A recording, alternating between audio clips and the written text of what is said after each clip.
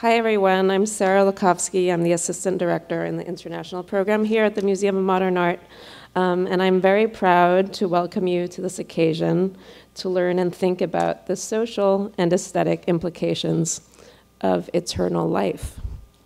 Tonight's symposium follows a 3-year focus on modern and contemporary Russian art in our internal research initiative, CMAP, which included a couple of trips to Russia and a meeting on Russian Cosmism 1 year ago. This research was overseen by tonight's moderator, Ksenia Nuril, former CMAP Fellow for Central and Eastern Europe and current Dodge Fellow at the Zimmerli Art Museum at Rutgers University, together with Roxana Markach, leader of the research group and senior curator of photography here.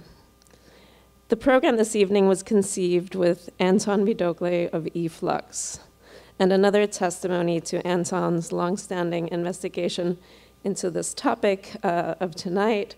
I also just wanted to flag this great little volume, Art Without Death, Conversations on Russian Cosmism, which includes contributions by all of tonight's speakers, along with other notable people like Franco Bifo Berardi, and I won't list everyone here, but it is available in our second floor bookshop when the museum is open. And before we get rolling, I just want to acknowledge the hard work of a couple of people. On the MoMA side, Megan Forbes, Linnea West, Marta Danzi, and Rotana Shaker. And in the booth back there, Michael Fuchs, Andy Barada, and Mark Desert. And on the eFlux team, especially Amal Issa, as well as Rivers Pleskitis and Jacqueline Koch. And finally, we would not be here tonight without the generous support of Gregory Burke, the director of the Remai Modern, for his very generous support all along. And thank you so much for coming. And I'm now passing the mic to my former dear colleague, Ksenia Nuril. Thank you for coming.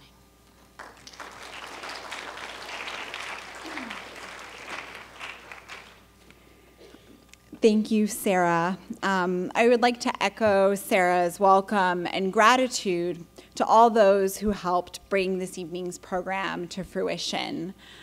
Paraphrasing Fyodorov himself, it is wonderful to share the same universe, literally this stage, with such an esteemed panel of thinkers at this storied institution, whose history with Russia in the Soviet Union goes back to even before MoMA's establishment, when Alfred H. Barr Jr. visited the Soviet Union in winter 1927 and began collecting the avant-garde masterpieces that form the foundation of MoMA's collection today. It's not a coincidence that we're gathered here today this month in the wake of the 100th anniversary of the Russian Revolution. This is a moment that this institution has marked already with an exhibition as well as other programming, and it was very much on our minds when we began our conversations with Anton, who had visited MoMA with Arseny more or less exactly 1 year ago in November 2016. So this is many, many months in the making. Tonight's panelists will address the idea of Russian Cosmism and its relevance to our time and its influence on our technological imaginary. The last time I attended such an event that was co-organized by eFlux and another New York institution, it was just days after Donald Trump was elected as United States president. I remember sitting like a zombie in the auditorium, letting the information wash over me. Although some things have not changed, I hope that we are gathered here tonight with acutely critical eyes and ears. While extended biographies of our panelists are found in your printed program, I'll just briefly foreshadow what's to come. Boris Groys, in his talk, will address the biopolitics of technological immortality and resurrection. Hito Steyerl will use her talk to consider the continued quests for the elixir of immortality, euthanasia, and genocide. Arseny Zhilyaev will trace the aesthetic ideals of Russian Cosmism, including the building in collaboration with God, positioning the role of the artist as a co-producer of a godlike figure. Finally, Anton Vidokle will present a recent short film entitled "The Communist Revolution Was Caused by the Sun," which calls upon the writings of Alexander Chivnevsky, who I'm sure you'll all hear more about tonight, to meditate on the relationship between humans and the sun and other cosmic ideas. The program will close with a moderated conversation among the panelists and calls for questions from the audience. So without further ado, I welcome our first speaker. Thank you.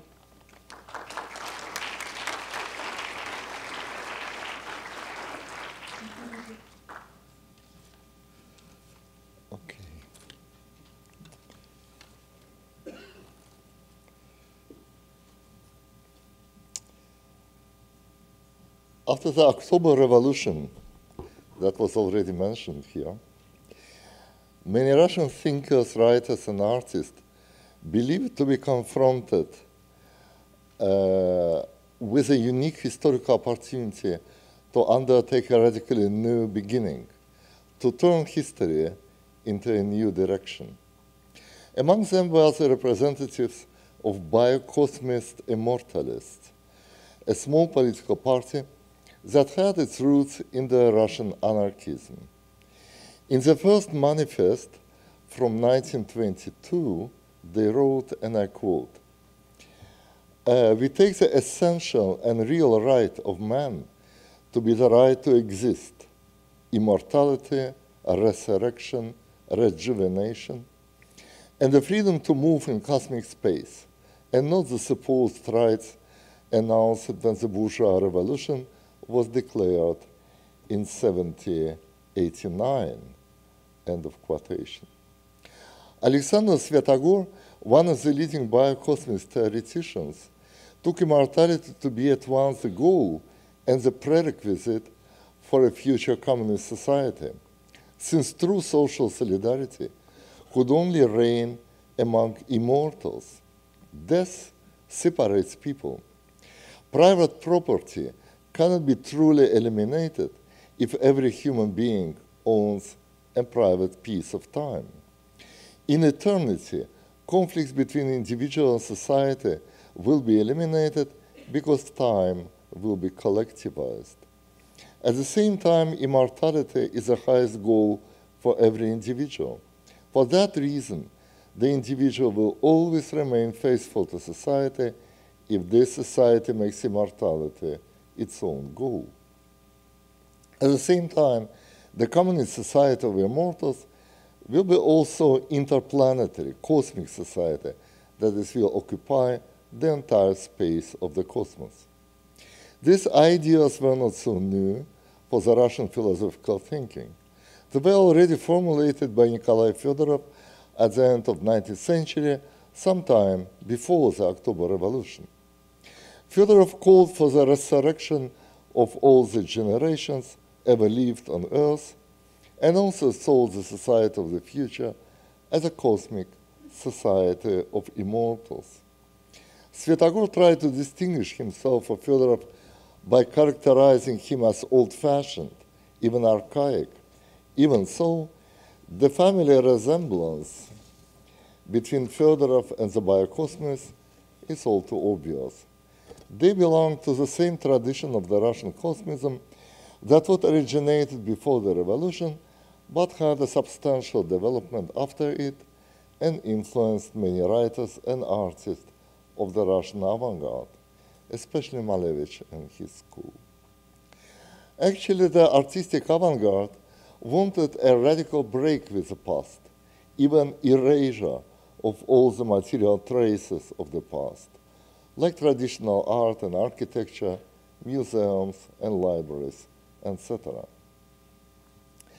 But the destruction of the material heritage of the past does not mean erasure of its traces in the souls of individuals and collectives. The subject that rejects the past still remains a product of this past. And that means that to be able to overcome man, traditional man, and its history, one has to get the power not over the future, but also over the past.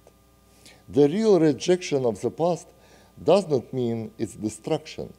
It means its reconstruction, a restaging, a reenactment. To get control over the future, one has to get control over oneself. But it is well known that we can know only what we have made. The naturally produced man cannot know and control oneself. Only artificially, technologically produced man is transparent for oneself. In other words, to become able to control the future, one has to become the origin of oneself. And to become the origin of oneself, one should reconstruct all his or her ancestors. The resurrection, reconstruction, reenactment of the historical past is a precondition for the power of the present and future. The idea one can find actually also in the writings, late writings of Walter Benjamin. The history becomes repeated, but repeated in a way that it ceases to be a mere chain of accidental events that goes from nowhere to nowhere. In other words, history ceases to be a process and becomes a project, a cosmos project. To start, the start to Russian Cosmism was given by the philosophy of the common task that Nikolai Fyodorov developed in the late 19th century. The project of the common task, in summary, consists in the creation of technological, social, and political conditions under which it would become possible to resurrect by technological means all the people who have lived in the historical past. Here, Fyodorov was reacting to internal contradiction in the theories of the progress that dominated the 19th century mankind. Namely, the future generations were supposed to enjoy the happy utopian future only at the price of the cynical acceptance of the outrageous historical injustice, the exclusion of all previous generations from the realm of the future utopia. The progress thus functioned as exploitation of the dead in favor of the living, and exploitation of those alive today in favor of those who will live later. But is it possible to think technology in terms that are different from the terms of historical progress, from the orientation towards the future? Fyodorov believes that a technology directed towards the past is possible and actually already exists. It is art technology, technology of art, and especially technology used by the art museums. The museum does not punish the obsoleteness of the individual museum items by the removal and destruction. Thus, the museum is fundamentally at odds with the progress. The museum loves its items and gives a promise to keep them for a potentially infinite time. Progress consists in replacing old things with new things. However, for Fyodorov, progress is not dictated by the inner dynamic of the technological development itself. According to Fyodorov, the technology produces new tools either for war or for fashion. And as he argued, war and fashion are created to stimulate sexuality and production of the next generation. In other words, technology takes the form of progress only because it remains subjected to the organic animal life and its needs, and organic animal reproduction of the mankind. The technological production serves the biological reproduction of the mankind. That's why it is directed towards the future. That's when the technology will be turned around and used not to serve the production of the new generation, but resurrection of the previous generations, the progress will be stopped. So it will be like a metanoia, yeah, like a return to the origin, but return to the origin not only on the level of thinking and the level of ideas, but return to the origin on the level of technology itself and social organization, social relationship based on technology. The Christian immortality of the soul is replaced here by the immortality of things or bodies in the museum. And divine grace is replaced by curatorial decisions and technology of museum preservation. Technology as a whole must become the technology of art, and the human history has to become the art history, because every human being will become an artwork. The overcoming of the boundaries between life and art is here not a matter of introducing art into life, but rather a radical museumification of life. By means of unification of living space and museum space, the biopower extends itself into infinity. It becomes the organized technology of eternal life. As soon as human beings become radically modern, that is, as soon as they are understood as bodies among other bodies and things among other things, they have to accept that state-organized technology will treat them accordingly. This acceptance has a crucial precondition, however. The explicit goal for a new power must be eternal life here on earth for everyone. Only then the state ceases to be a partial, limited biopower of the sort described by Foucault and becomes a total biopower. This can be seen as a last step in the secularization of Christianity, for secularization remains only partial if it merely negates senses and prohibits the hopes, desires, and demands for life that religion articulates.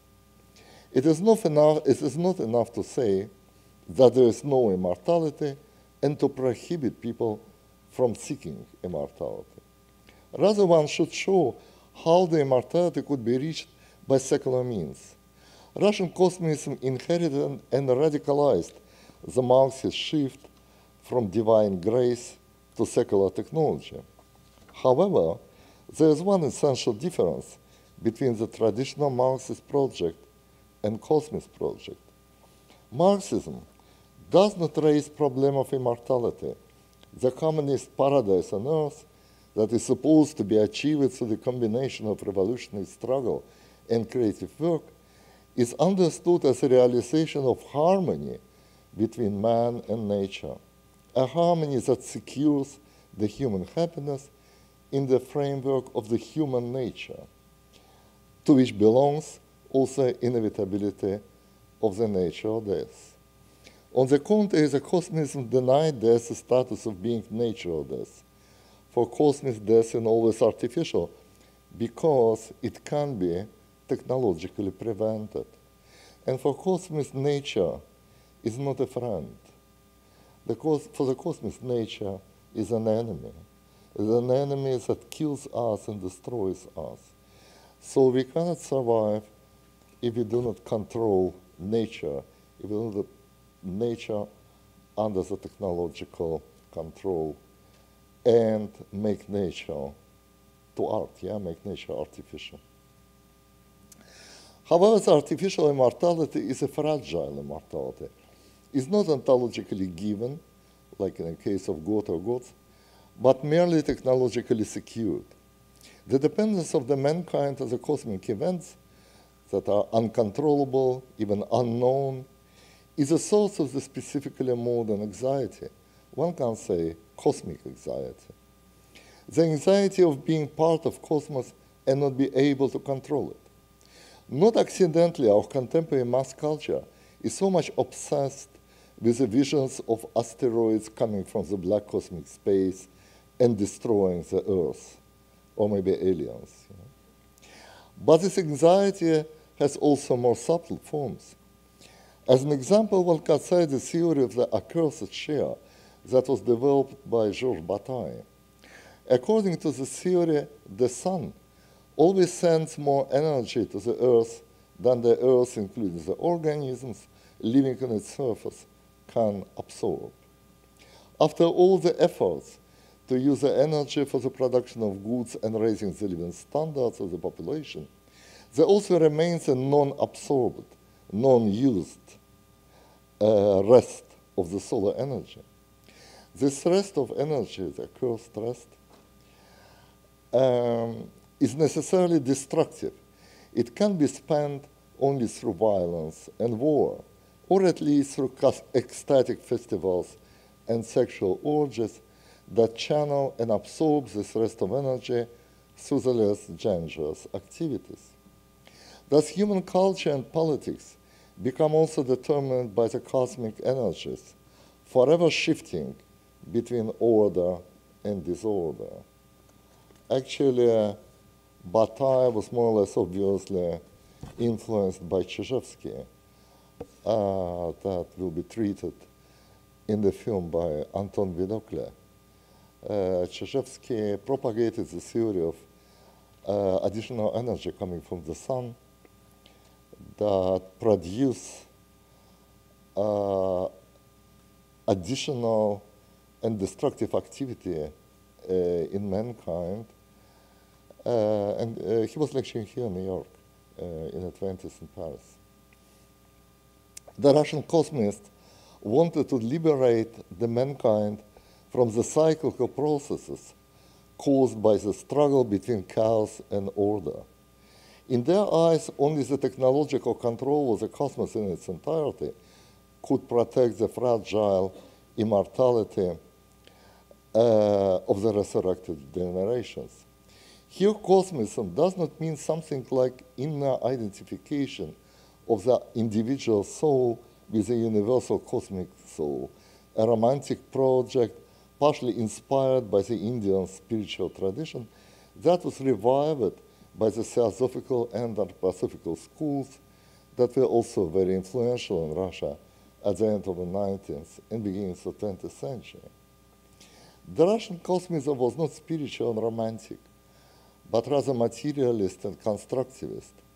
In this sense, it was well compatible with the constructivist avant-garde of the 1920s and also with the Marxist project of building a radically new society.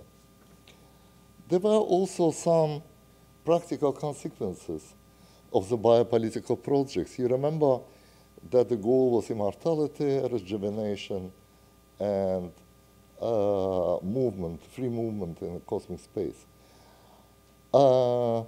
So the Russian cosmic program, the space program, had its origin actually in the biocosmist ideology and requirements of building rockets that could bring the resurrected generation to the other planets. The founder of the Russian rocket science, Konstantin Tsiolkovsky, actually designed to produce his first rocket with this goal in mind. He was also a member of the movement. Another fascinating biopolitical experiment, also not as influential, was the Institute for Blood Transfusion that Alexander Bogdanov founded and directed in the 1920s. Bogdanov had been a close ally of Lenin. When they were young, a co-founder of the intellectual and political movement within the Russian Social Democratic Party that ultimately led to Bolshevism. Later, he increasingly distanced himself from contemporary politics and was sharply criticized by Lenin for his favorable view of Ernst Mach and his positivist philosophy. After the revolution, Bogdanov created and directed the famous prolet cult, in which he promoted the non-professional writing and art produced by the ordinary workers. Later, Bogdanov became enthusiastic about experiments with blood transfusions, which he hoped would slow the aging process, if not stop it completely. Blood transfusions from younger generation to older ones were supposed to rejuvenate the elderly and establish solidarity and balance among the generations that Bogdanov considered essential to establishing a just socialist society, especially between professors and students. As it happened, Bogdanov died for such a blood transfusion, and died actually consciously. He wanted to save a female student of him that had a very strange, rare blood disease. So he exchanged his blood with the student. Student survived, and he died. It was a kind of semi-suicidal act, actually. For a very long time, the general attitude to this idea was pretty much ironic, but the new experiments confirmed that it happens when you exchange blood of old meat with young meat, so everybody thinks with humans will be the same. So now at the end of my talk, let me discuss the question with which every talk about Russian cosmism is inevitably confronted. Can one imagine the emergence of the society of the immortal humans that would be able to control the cosmic space in its entirety and would be willing to resurrect all the previous generations? Fedor himself, like later the biocosmist immortalist, argued in a tradition of the enlightened egoism. They believed that the individuals would be ready to invest their energy into the building of the society of the immortals if they would be convinced that such a society will guarantee their own immortality. So they enter a kind of contract with society. However, such a conviction is, as we know, always shaky. So I would prefer to answer this question in a way in which Plato answers the question of possibility of emerging of the ideal philosophical state as he described it in his famous Politeia. There Plato writes that such a state is logically possible, even if empirically improbable. The same can be said about the cosmic project. Indeed, like Plato, the biocosmist immortalist did not make any assumption that would be illogical or unscientific. The arguments against the project could be only psychological or maybe sociological, but not logical. Thus one can say that the realization of this project is not probable, but also not impossible. Thank you.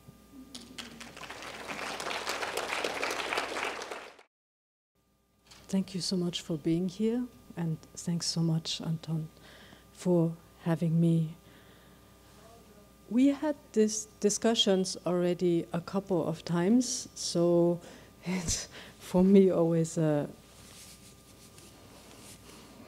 bit confusing to try to start again from the beginning. But I think I will try to immediately pick up from where Boris Groys left off. And I think that it's important to ask the question, so how are these ideas translated into contemporary reality? How do they relate to present-day ideas of technological transhumanism and its contemporary discontents? So one thing I've learned, and I've learned a lot of things, during this ongoing discussion about cosmism, is that there seems to be a sort of paradox inherent in maybe the idea of immortality as a whole, but definitely this specific kind of immortality, which is that some kinds of immortality seem to be extremely lethal. So you are going to die from this type of immortality, most definitely. So there are, of course, historical precedents for lethal types of immortality. The story I always remember is about the strife for immortality by Chinese emperors, because there was a lot of immortality elixirs developed over time, and actually immortality elixirs turned out to be a very likely cause of death for many Chinese emperors over, I mean, these kind of things were in use for almost 2,000 years. So this was a very likely cause of death.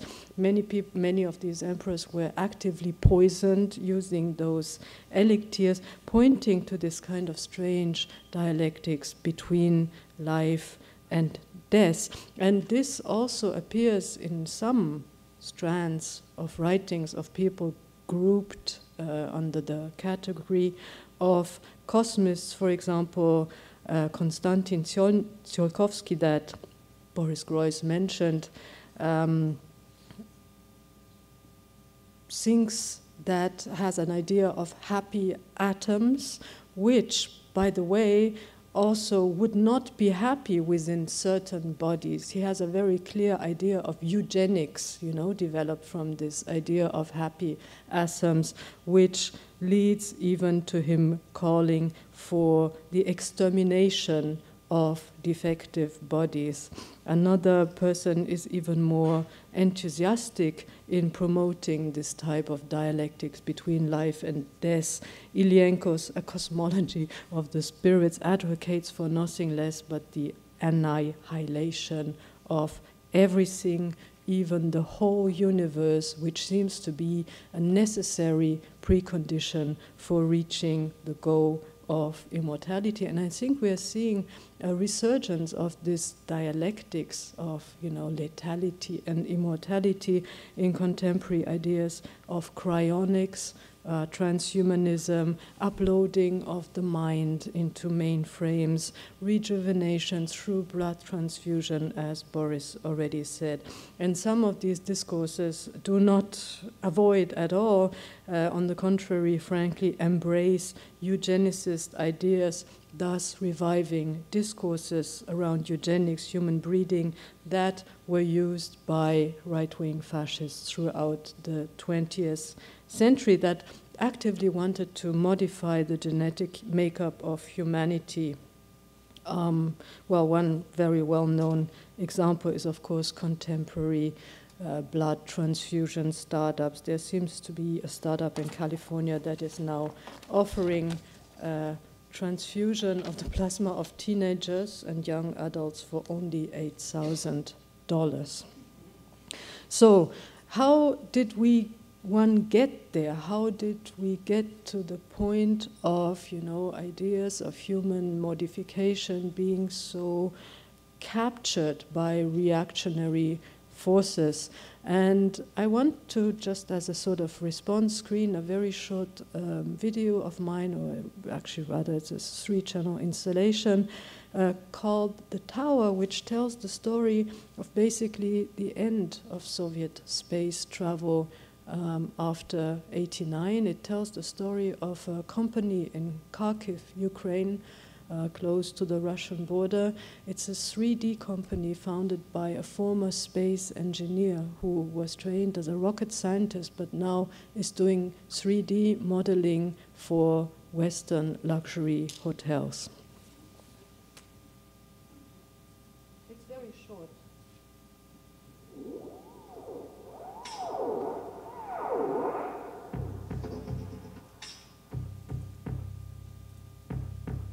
Вскоре после 11 сентября, во время охоты за Саддамом Хусейном, мы запустили другой проект, основанный на реальных событиях.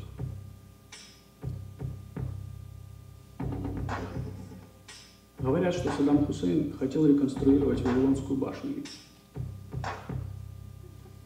Он нашел историческое место, где находилась эта башня, и начал делать раскопки.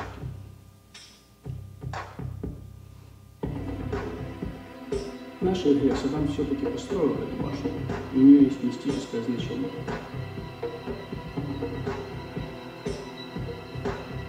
Она служит входом в другие миры.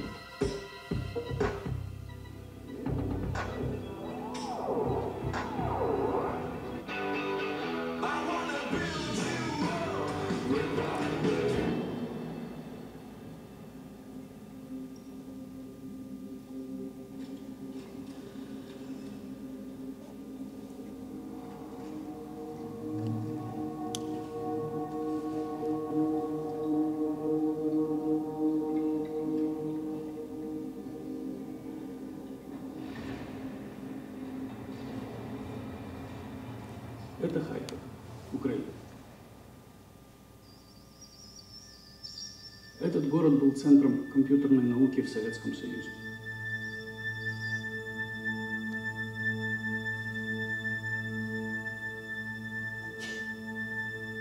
Здесь я работаю. Мы 3D-компания. Мы производим системы виртуальной реальности, симуляторы и игры, в которых реальность сливается с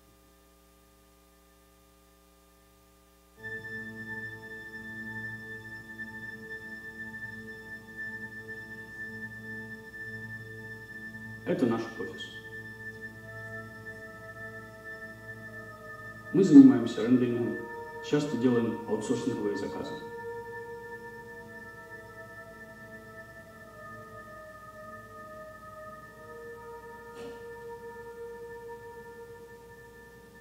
Мы делаем многоквартирные дома, недвижимость в Европе и Эмиратах, а также аварийные симуляторы.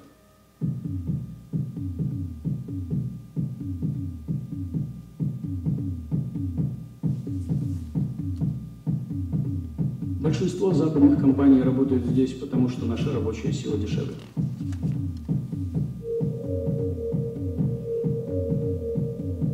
Конечно, они занимаются аутсорсингом.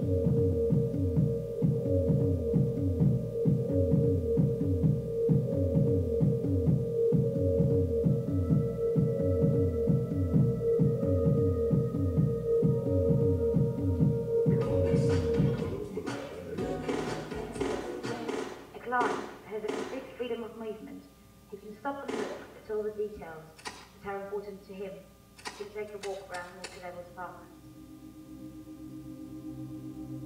Everything is real, it's impossibly level.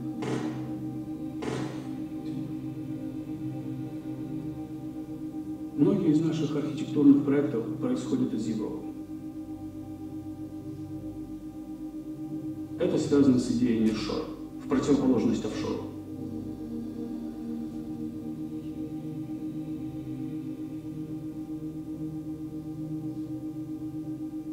Nearshore обозначает близость физического расстояния. До недавнего времени вы могли прилететь в Харьков австрийскими авиалиниями. Сейчас это уже невозможно из-за войны.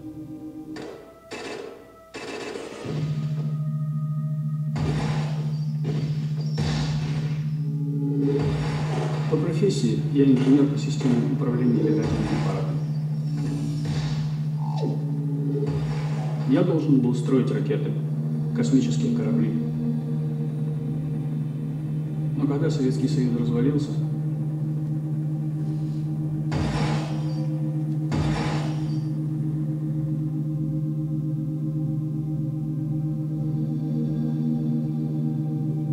космическая программа закрылась, и люди пошли торговать на рынок.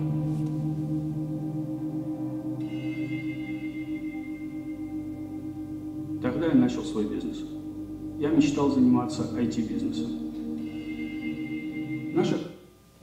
I will stop it here. The subtitles are getting too small. He said he used to be trained as a space engineer. He was supposed to design rockets, but after the fall of the Soviet Union, the whole industry collapsed, and people, as he said, not himself, were forced to sell stuff in the streets. And watching this video in the context of the Cosmism discussion really begged one question: where has ground control vanished to? And I think this is not only a question to ask in relation to the former Soviet territories, but also very crucially a question to ask in the US, you know. I mean, the defunding of NASA has been ongoing for a very long time.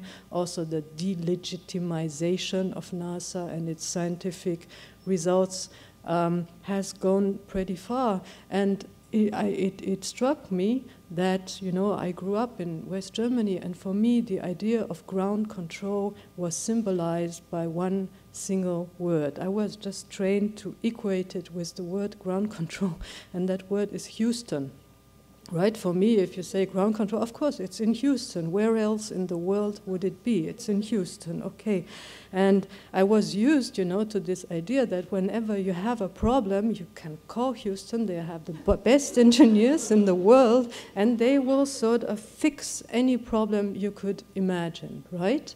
And I think that this kind of ground control definitely has more developed into a sort of underground control, maybe given the recent, you know, flooding and devastation of the city, which seems to indicate to me that there is a sort of massive process of deregulated urban underdevelopment going on, which throws the whole question of ground control into question. Okay, people are still able to go into space, but is there, who is actually in control back on the ground? Is there still anyone left? If you pick up the intercom, you know, and call Houston, will someone still respond?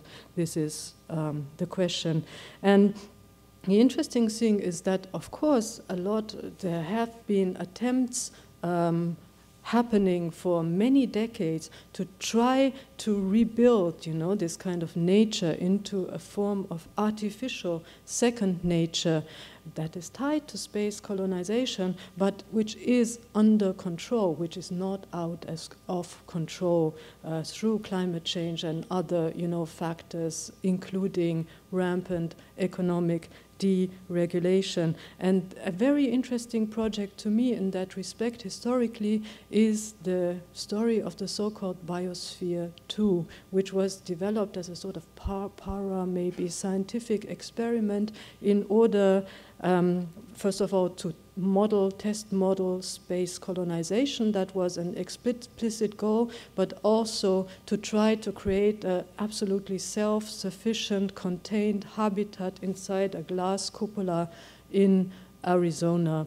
And this experiment happened in the 80s. 2 different sets of around 8 scientists were sort of locked into the sphere, and they just had to survive in there, including the production of their own oxygen, food, basically everything they needed to sustain themselves, they had to produce on their own. And you probably all know more or less the outcome of these experiments. People almost, I mean, they suffocated because the oxygen was running very low at almost dangerous levels. Food production was a problem. They completely fell out with one another in one of the groups, so there were actually 2 hostile factions imprisoned inside the sphere. And the only species that seemed to totally thrive in there were ants and cockroaches. So I really am very fascinated by this experiment, not least because it was run for a while by Steve Bannon. He was the manager of this experiment, and actually he sort of pushed the scientists to be even stricter in not exchanging anything from the outside, which led to a sort of scientist revolt at a certain point. He was brought in to make the whole enterprise financially more viable, of course, and then the scientists, some of them simply smashed the windows of the sphere. There was this kind of uprising. But there was a very interesting side effect from this experiment, which is not widely known, which is that there were apparently satellite feeds from the sphere showing the life of the inhabitants in the 80s. And one Dutch producer called John de Mol happened to watch these feeds and came up with the reality TV series Big Brother. So Big Brother is literally a product of Biosphere 2. And even though the sphere was supposed to be, you know, contained and nothing was supposed to be escaping from that sphere, the thing that indeed escaped from it was the whole idea of reality TV. And one could say that these formats, they are not based on, they are based basically on producing extinction as spectacle. They are based on celebrating the survival of the fittest, you know, all sorts of these Darwinist ideas. And on this level, this experiment was almost spectacularly successful, even if it scientifically the results were pretty mixed. But one can say without any exaggeration that reality TV has become an important template for any sort of autocratic production of reality which is happening today. And in the same vein, you know, I was talking about a contained sphere from which something escapes as a sort of side effect, something which is unforeseen, which no one could have predicted. I mean, this was definitely not the goal to produce, you know, a new entertainment format.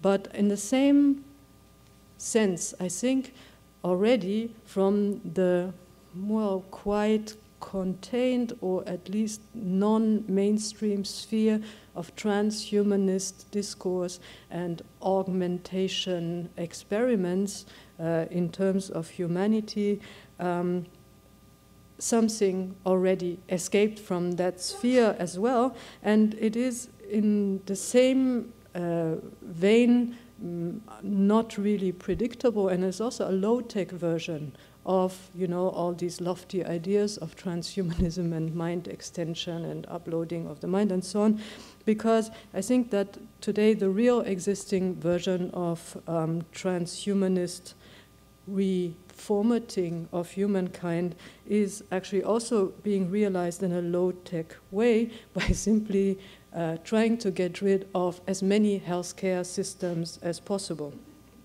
So I think that this is actually the real existing form of some kind of accelerated extinction regime, which is, of course, also helped or accelerated by border regimes and state violence, negating, preventing, or destroying healthcare programs is the most important transhumanist policy happening today, and it's been underway for a long time. And another version of this real existing reactionary transhumanism is, of course, attacks on women's rights, reproductive rights to monopolize as much biopolitical control as possible. So people try to grab control over life's production and reproduction by any means, religious, economic, legal, scientific. And this, of course, spawns these fantasies of reproduction being wrested from female control via genetic engineering labs and so on. So basic reproduction without women. They are automated, sorry. So if this production and reproduction of life is already a cosmic activity, then one has to recognize that there are strong connections to reproductive labor and so-called domestic activities. And in that sense, if cosmism is really about maintaining and assisting and maybe prolonging life, then I think that basically caretakers and nurses and cooks and cleaners are the first cosmists, the ones that have been doing this activity all along anyway. So basically it's about the labor of love, and of course all these activities are highly gendered, relegated to say slaves and servants and so on and so on and so on. And basically if we talk about cosmism today as opposed to the reactionary kinds of transhumanism I have been briefly mentioning, then these are the advanced cutting-edge technologies we need to build on. And I want to remind everyone that the most successful transhumanist technology ever has created the current shape of humankind. And this technology is actually cooking. You know, I mean, the species of humans as they exist now was created through cooking, because this sort of modified the brain or allowed it, you know, to expand to the biological state we are in now. So basically, I think that if we talk about cosmism, we need to talk about cooking, fashion, dressmaking, childcare, and so on, which could be a huge part of another push to transform human existence into something which is way more pleasurable, at least, and sustainable, whether this involves extending life or not. Thank you. Good evening. My name is Arseny Zhilyaev, and I'm artist. I'm not professional theoretician and researcher, but I'd like to share with you some notes on cosmist aesthetics that appeared as part of my artistic research. Initially, it started as my interest to Marxist museology. That was a kind of hidden, unknown part of productivist movement and parallel cult movement, but then ended up as interpretation of museum and its role in producing of life within philosophy of Russian Cosmism. So I would like to tell you today about the aspects of the aesthetics of Cosmism that intersect with the notions of contemporary art. This task is rather complicated for a variety of reasons. One major obstacle is the fact that Russian Cosmism itself is little known in the West and English-speaking audience. Surprisingly, from the point of view of the philosophical canon, its arrival into the realm of public attention and intellectual discussion is very recent. The foundational cosmist texts written between the late 19th and early 20th centuries have only been translated into English in the last year or two. Even in its motherland, Cosmism occupies a marginal position. The term Russian Cosmism arose in intellectual parlance in the USSR in the 1970s, and its usage is still being debated by some researchers, even though the very word Cosmism was used by artists and poets associated with the historical avant-garde in the 1920s. Today, this is an umbrella term that unites disparate and sometimes polar positions in relation to outer space, the development of life, and the place of the human and God in this process. In a sense, it is not surprising that even now Cosmism is still sometimes perceived as an exotic intellectual movement with a national flavor. A further complication exists. Even those aspects of cosmist aesthetics which are close to discussions within contemporary art are examples that go beyond the latter's known extremes. Nevertheless, this fact makes them especially valuable in series of the search for what could replace the aesthetic canon of the 20th century. And there are four aspects that could intersect with contemporary art. First one is life creation, or жизнестроение in Russian, and I'm going to speak precisely on this topic today.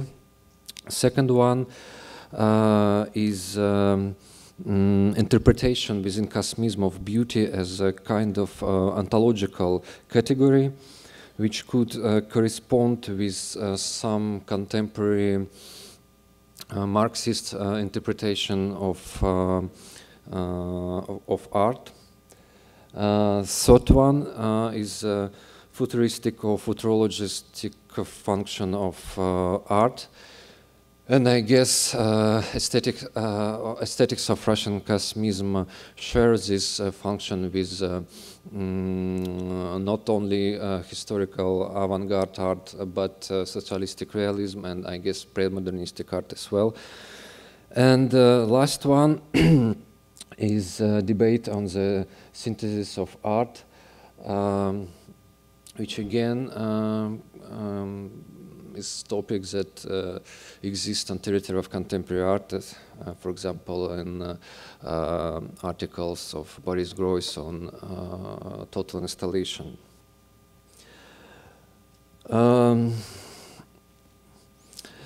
Each of these aspects of the aesthetics of Cosmism deserves separate research and debate. But today I will focus on the first one, life creation and its attendant characteristics. As mentioned earlier, in the territory of contemporary art, life creation corresponds to the experiments of Russian leftist, constructivist and productivist artists who were close to the theorist Boris Arvatov.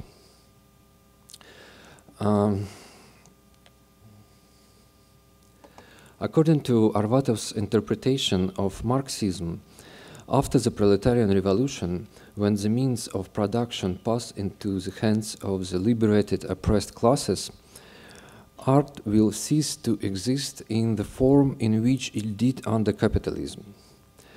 From the creative ghetto in which social and class conflicts are resolved through means of imagination, art becomes a part of life and production. After all, revolutionary changes must sooner or later lead to the disappearance of class and the very ground for creatively resolved conflicts.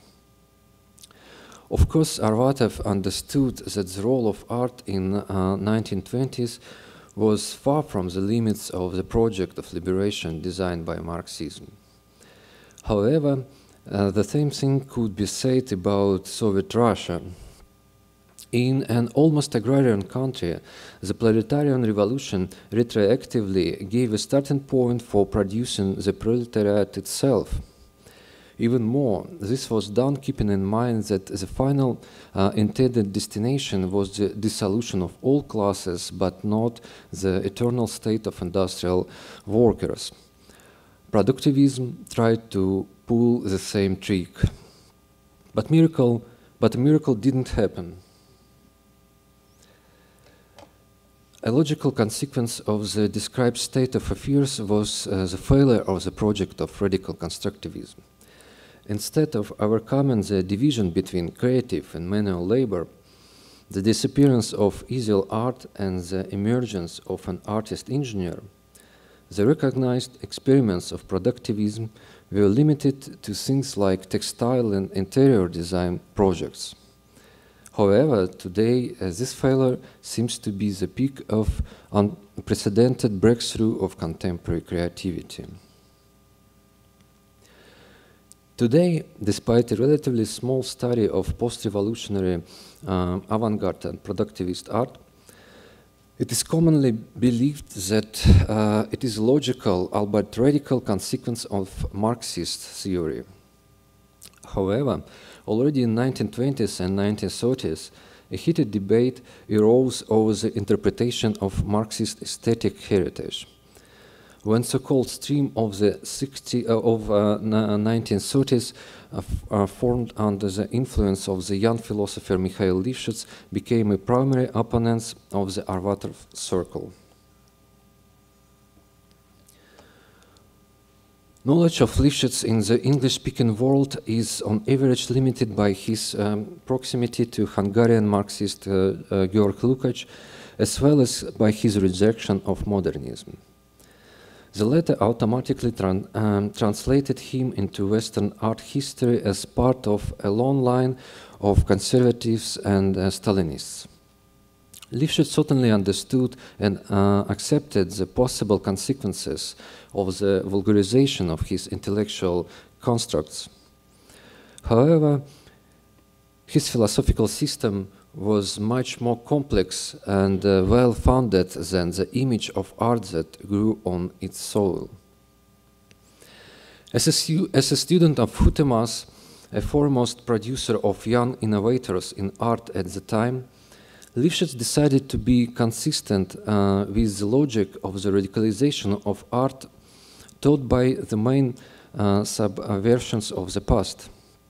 This led the failed artists to deny avant-garde negation and attempts to comprehend a proper aesthetic position of Marx. name that used previously for covert creative negativity. In his student years, Lifshitz prepared a monograph entitled Marx and Engels on Art, composed of text and fragments related to aesthetic theory. Later he would call this compilation his most important work. Lifshitz opposes the vulgarization of Marxism and productivism and the sociologically orientated museology presented by Alexei Fyodorov-Davidov. According to Lifshitz's reconstruction, Marx defends realism or high realism in terminology of Lifshitz as a truly materialistic form of creative expression. This interpretation assumes, on the one hand, a high level of reflectivity of reality itself, which shows the level of elaborating its social elements or main conflict, and, on the other hand, the artistic readiness to reflect reality in its integrity. This position is close to what Georg Lukács will express in relation to realism. An example of high realism can be found in paintings by Ilya Repin, for example, who was a member of Peredvizhniki, Wanderer in English, a group of socially engaged realistic authors. Clement Greenberg later designated the artist's production as kitsch. But high realism can also, for example, be seen in the icons of Andrei Rublev or in Andrei Platonov's prose, which is often recognized as a pinnacle of Soviet modernism. Propagandistic examples of socialist realism, on the contrary, cannot boast a holistic reflection of reality. Rather, they distort it and only harm the cause of socialist construction. Modernism, even in the case of great artists who considered themselves to be communists or critics of society, cannot be considered as high realism. Yes, it can be said that Pablo Picasso or, for example, Andy Warhol, a descendant of migrant workers who can hardly commit sins typical for artists representing more privileged classes, reflects a deeper degradation of creative values in terms of commodity fetishism and even in terms of hope for a new democracy. But this reflection is only an effective fragment of reality and not its integral image. Moreover, the very reality of developed capitalism is so distorted by the logic of commodity fetishism, which practically speaking does not lend itself to a holistic reflection. Any masterfully transmitted fragment will always be distortion, will always be weaker than a work of art, albeit clumsily but nonetheless expressing the truth of the whole. It's difficult to disagree with Lifshitz's conclusion after making a detailed acquaintance with the logic of Marxist aesthetic assessments. At least they don't naturally lead to the dissolution of creative activity in production of life. For such an interpretation to be possible, artistically orientated, or more accurately, anti-artistically orientated Soviet Marxism had to pass through a filter of the aesthetic debates provoked in Russian context by Richard Wagner, Gesamtkunstwerk, and the philosophy of Friedrich Nietzsche, and the reflection in symbolist poetry and philosophy of Cosmism. For Nikolai Fyodorov, a Russian religious thinker who worked in the second half of the 19th century, art begins with an act of bipedalism, when a man rises to his feet and overcomes the force of gravity on earth. According to Fyodorov, art then continues with a memorial prayer for the dead, as well as through attempts to bring them back to life through the power of the visual image. Further development of art occurs through religious rituals and church architecture. Together, these elements most clearly express the secret of any creative act, the desire for ultimate justice, namely eternal life and reunification with deceased loved ones. But even the most beautiful depiction of resurrection is incapable of manifesting a return to life in the physical world. Under this logic, creativity is interpreted as a failed attempt to find technology capable of real resurrection.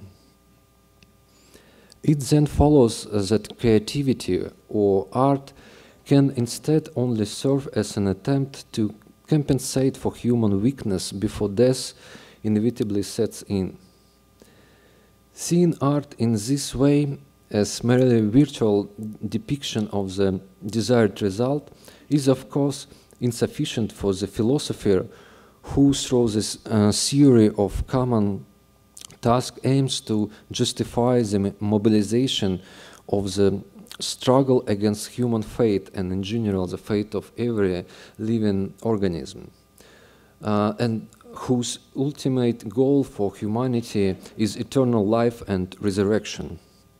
With this in mind, Fedorov introduces a division, creating two distinct categories of art: Ptolemическое искусство, Ptolemaic art, and Copernicanское искусство.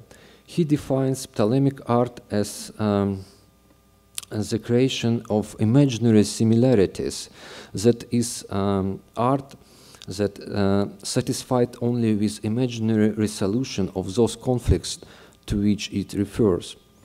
Copernican art, in Fedorov's formulation, is the active creative transformation of reality in order to achieve material resurrection. The most important factor in the transition from the first category of art to the other is a conscious institutionalization of creative activity in the museum. Fedorov insisted that the museum must in turn cease to exist only as passive storage space for the old, for what he deems funeral practices.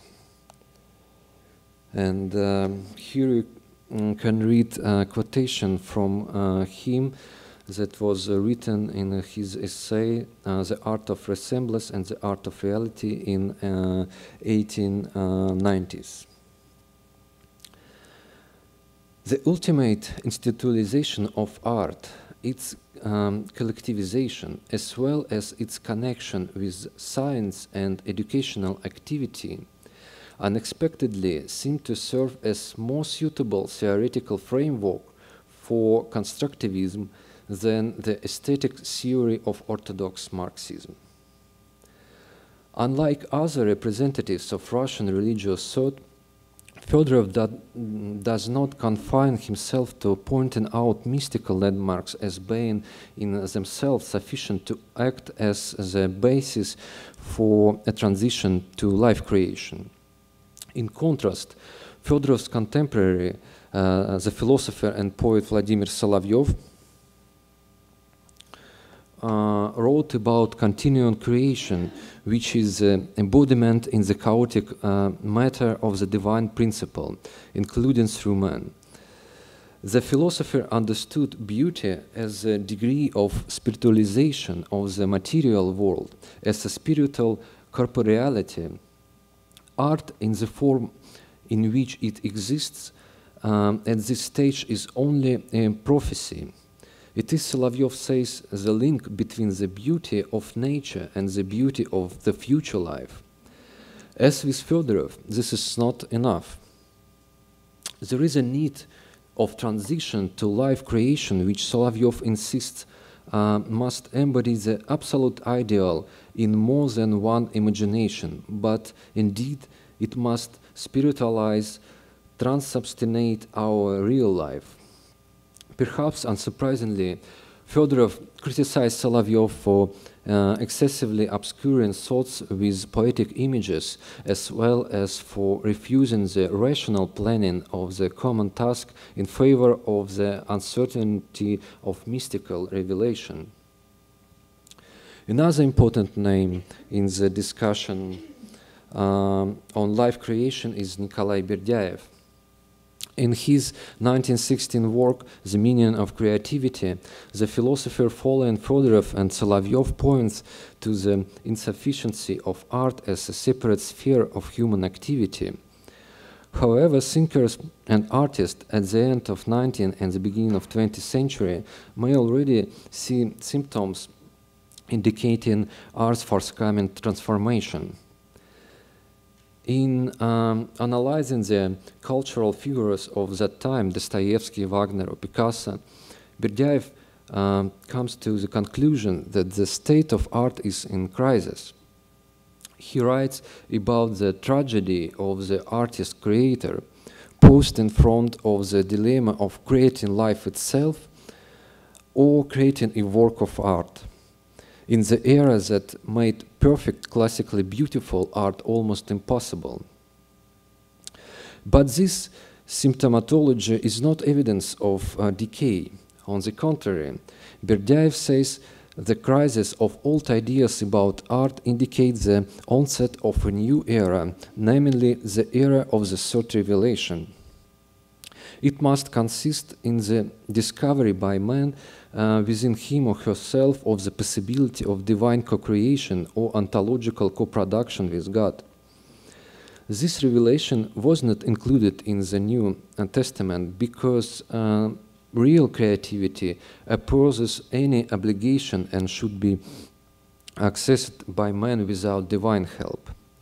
And this does not mean that God does not expect creativity from humankind. On the contrary, he or she, in the tradition of Russian religious thinkers, God is an androgen, needs our collaboration. According to Berdyaev's philosophy, true creativity resists the logic of the world. A person depends on it, the need to take it into account for his or her own survival, the necessity as such is a consequence of the fall and its redemption. For art, this means being doomed to create only similarities, only representations, or to exist only as part of an institutional ghetto excluded from life. Moreover, despite the second revelation, the appearance of Jesus Christ, the God-man who died for our sins, Christian theology remains redemptive and fierce creativity. But if redemption is already granted, theology cannot remain only negative, focused on the struggle against dependence on this world. Berdyaev criticized bourgeoisness, a pragmatic being of this world, and blindness in relation to the true meaning of the appearance of Christ. According to the philosopher, from the same logic of redemption grows the rationality of science and the human economy. And pre-modernistic classical fine art is just an example of the same kind. It is too prudent, not carefree, talented but not brilliant. On the contrary, the modernist rejection of the already well-known canon, the realization of the impossibility of achieving integrity in this world, here and now, points to the beginning of a new era.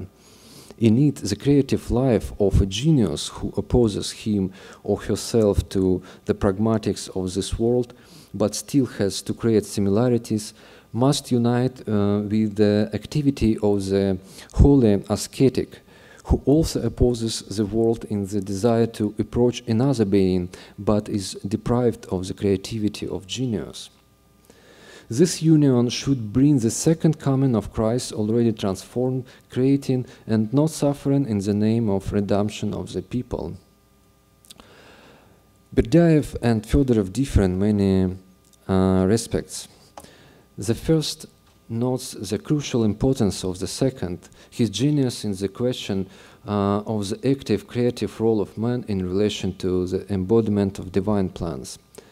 At the same time, for Berdyaev, the philosophy of the common task is still too centered on the Old Testament, too determined by duty and redemption. After all, resurrection is justified as a consequence of the intolerable ethical depths with the descendants are forced to bear before the departed ancestors. In turn, creativity, especially true co-creation, collaboration of man with God, is the ultimate freedom, standing radically beyond any obligation. Then the common task is based mainly on labor, not just a mystical or spiritual impulse. But labor is a payment that person must make for his or her fall. Finally, the Fedorovian connection of science and art for Berdyaev will create a serious compromise with the world of obligation.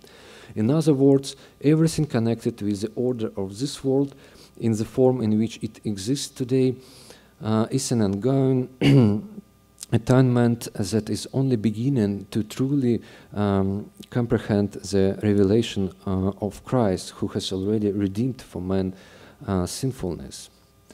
Fedorov turns out to be too conservative for Berdyaev's position, as it presupposes the resurrection of the beings already created by God, but not the emergence of new ones, not the increment of being.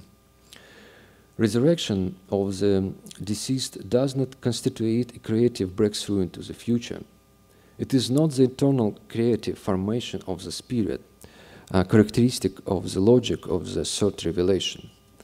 The common task, even with its limitation in terms of victory over death and the resurrection of all creation, remains only an atonement. Berdyaev points out resurrection can only be realized in another world, and for this purpose the second coming of Christ is needed as a consequence of the revelation of creativity. Let's try to present a potential answer to this from Fedorov's perspective. If resurrection is a conservative matter, an Old Testament thing, then why is revolutionary discovery of human co-creation with God necessary for Berdyaev?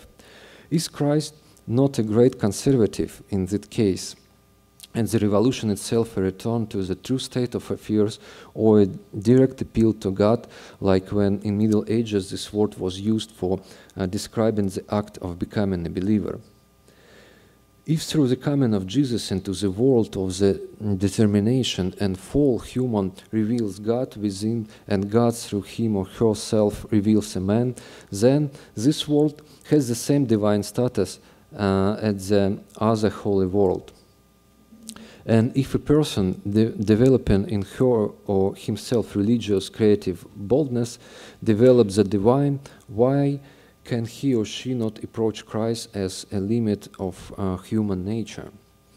Yes, one might say, second advent of God in this world of course is necessary for resurrection if we are moving along the lines of the logic of active Christianity. However, the immortal life is already in each of us, but what is missing is the immortal man and those who, due to belonging to physical world, have departed into another world. And mankind can and must take responsibility for replacing this shortage, or in other words, for the embodiment of the promise of the resurrection of all the dead to eternal life. And if so, Jesus, who had not only divine but also human physical nature, must be returned to earth as well, but by means of our creativity. This would be an absolute logical consequence of the project of the common task, culminating in the era of free life creation by man and God that knows no limits. Thank you.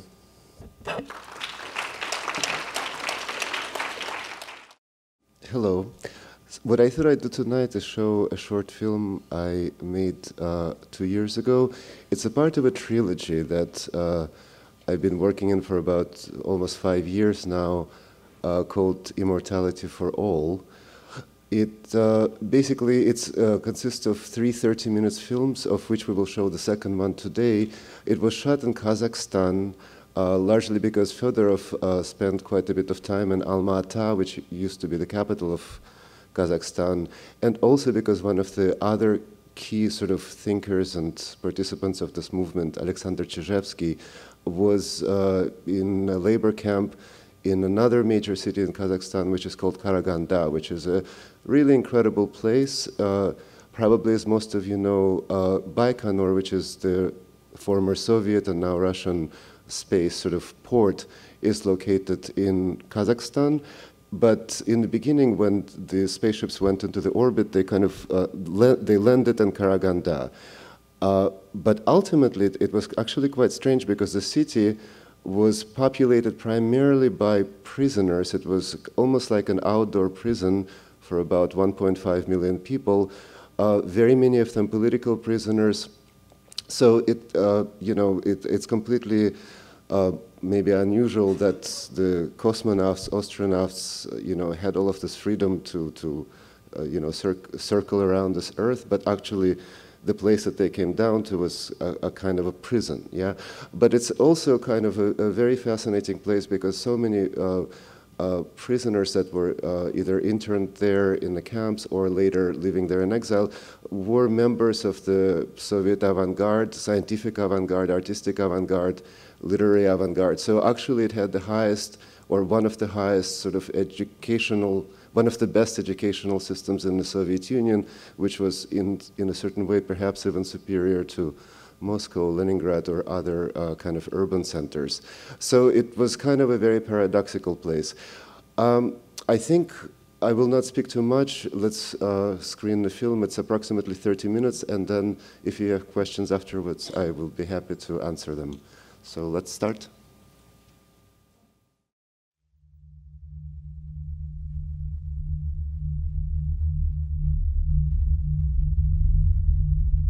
Устраивайтесь удобнее. Если хотите, можете двигаться, как делаете это во сне. Это поможет вам расслабиться. Как только вы почувствуете себя достаточно удобно, сосредоточьте внимание на своих ступнях. Представьте, что чувствуете в них приятное тепло. Тепло и расслабленность. Вы чувствуете, как ваши ступни расслабляются. Пусть это тепло усиливается и распространяется по всему вашему телу. Когда вы дышите, ощущение тепла поднимается по мышцам ваших ног.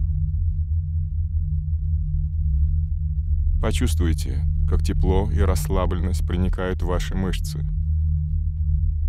Обратите внимание, вы больше не чувствуете ступней. Настолько они расслаблены. Глубоко расслаблены. Без малейшего усилия ваше дыхание начинает насыщать этим ощущением мышцы вашего тела. Вы чувствуете расслабленность в икрах. Ваши мышцы настолько расслаблены, что вы полностью перестаете обращать на них внимание. Между тем, эта расслабленность распространяется вверх, как жидкость, пропитывающая кубик сахара. Не нужно обращать внимание на то, как ваше тело само собой расслабляется. Мышцы вашей шеи и челюстей, ваш язык, ваше лицо, кожа головы и уши.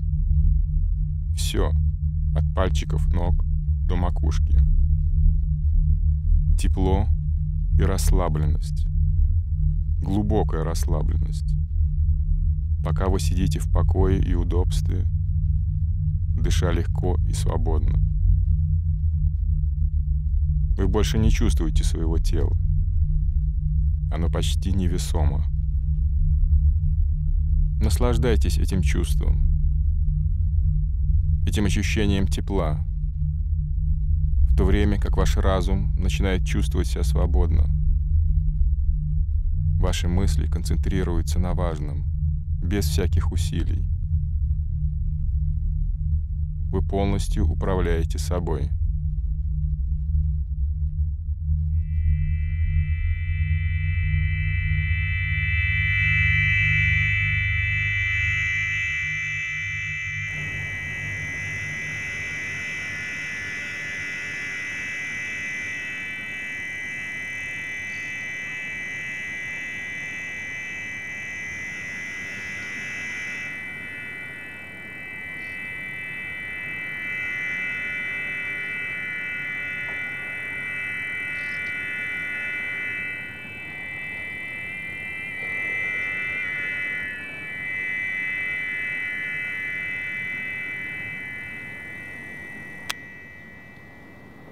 Мы находимся в Караганде, чтобы установить аэроионоаспираторий – электрическую люстру, способную выделять отрицательно заряженные ионы. Она соответствует конструкции, которую разработал один советский ученый, который поклонялся Солнцу. Он находился в Караганде очень много лет, сначала как заключенный исправительно-трудового лагеря, начальство которого позволило ему совершать свои научные опыты по ночам в тюремной камере, затем в лагере при угольной шахте, где он открыл помещение с аэроионификацией для продления жизни заключенных, тюремный санаторий, камера для восстановления здоровья.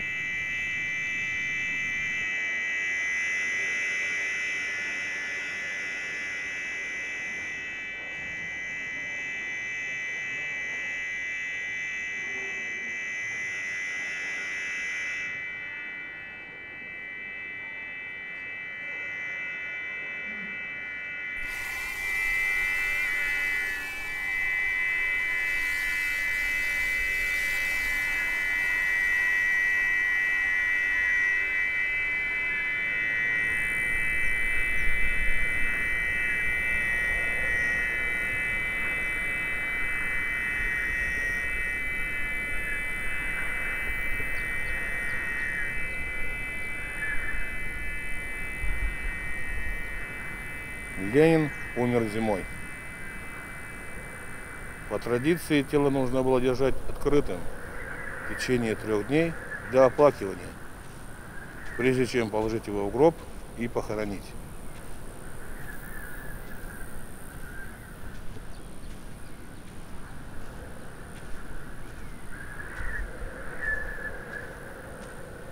Церемонию оплакивания можно увидеть на YouTube.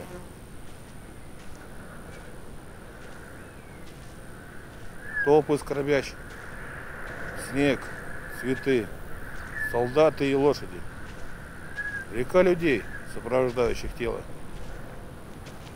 Выглядит странно, будто в трансе. Многие плачут.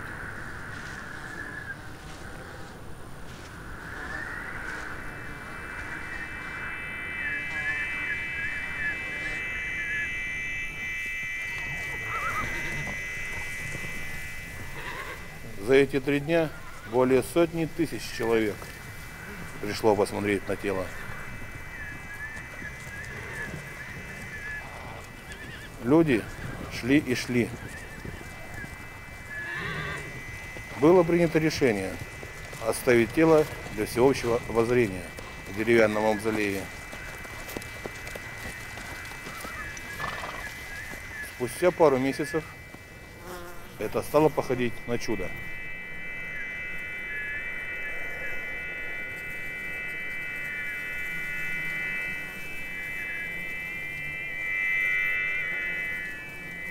Плоть приобрела нетленность.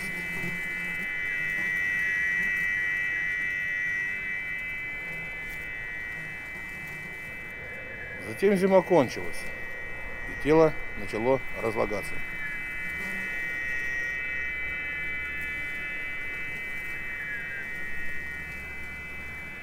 Срочно нужно было что-то делать.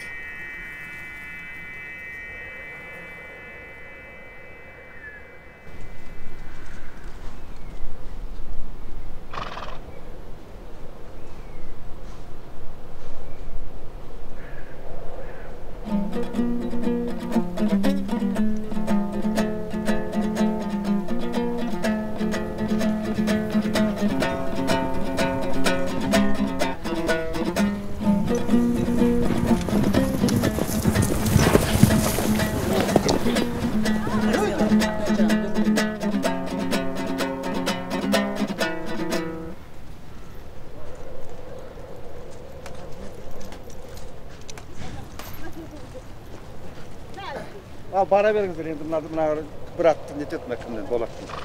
Рахмет саған.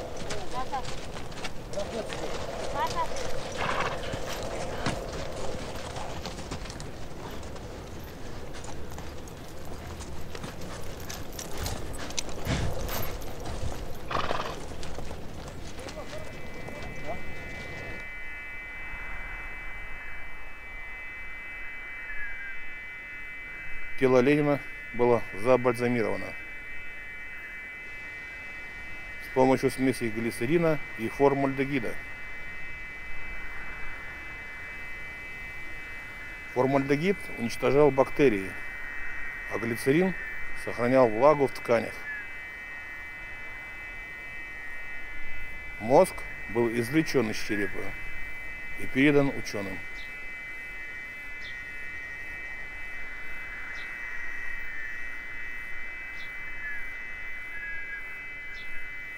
Троцкий пропустил похороны, потому что Сталин назвал ему не ту дату.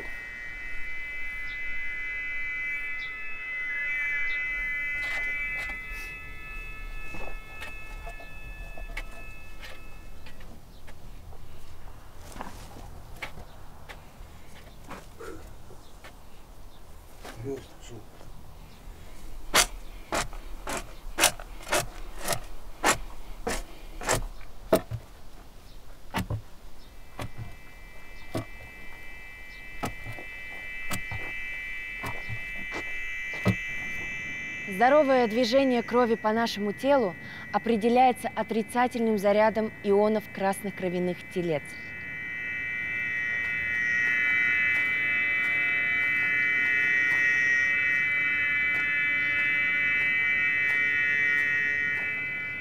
Отрицательный заряд. Вот что способствует движению крови по сосудам человеческого тела, протяженность которых составляет 100 000 километров, без препятствий и заторов.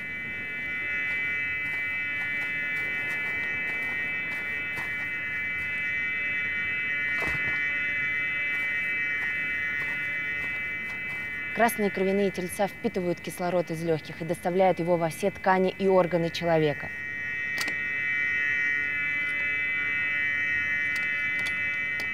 Если атомы кислорода подвергать электричеству, он придает им отрицательный заряд.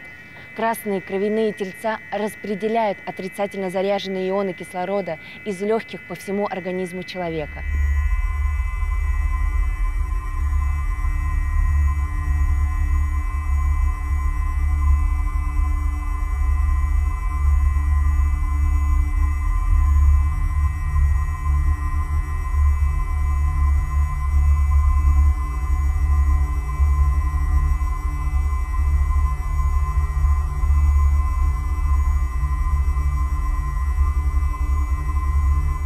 Результатом может стать облегченное дыхание, избавление от болей и дискомфорта.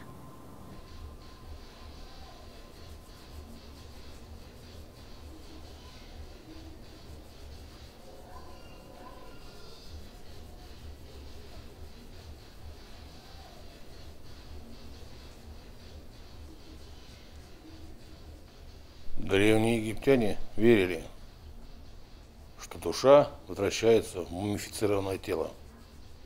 Более 3000 лет назад один из фараонов создал новую религию, посвященную единственному богу – Солнцу. Этот фараон поклонялся солнечной энергии и называл себя сыном Солнца. Он говорил: «Ты в моем сердце. Нет никого иного, кто бы знал тебя, исключая твоего сына, Эхнатона. Ты посвятил его в свои замыслы и в свое могущество. Мир в твоей руке. Ты создал людей. Когда ты всходишь, они живут. Когда ты заходишь, они умирают. Ибо ты – длительность превыше своих членов. Тобою живы люди. И их глаза смотрят на твою красоту».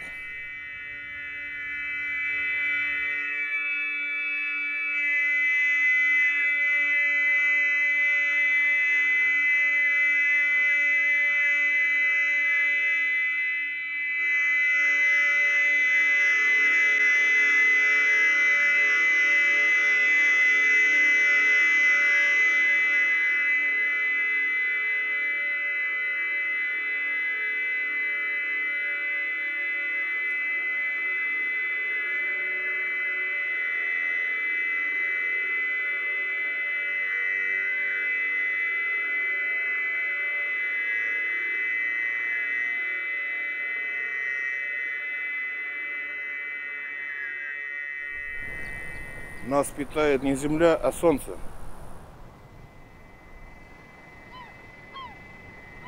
Солнечная энергия является неудержимым источником жизни.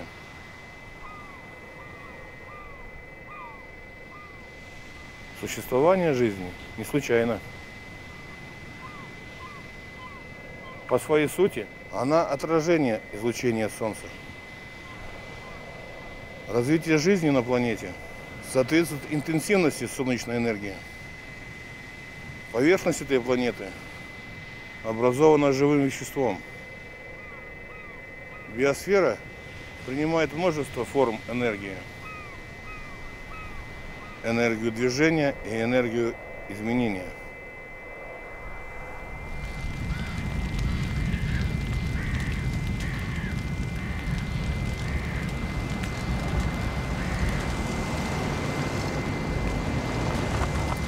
Эта энергия питается и поддерживается Солнцем.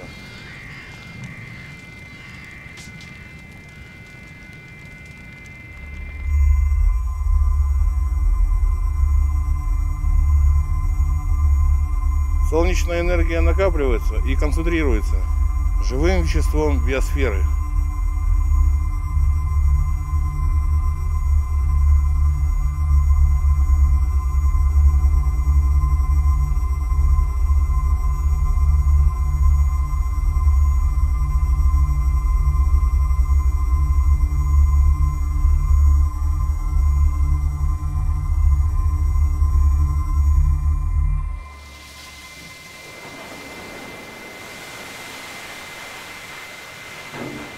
Биосфера трансформирует солнечное излучение в кислород, окутывающий поверхность Земли.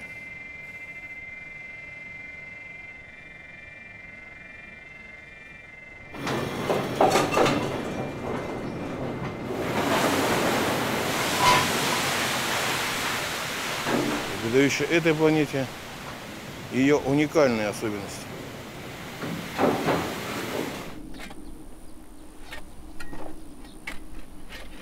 Источник и сущность нашего богатства – излучение Солнца. Оно поступает к нам также благодаря тяжелому подземному труду рудокопов.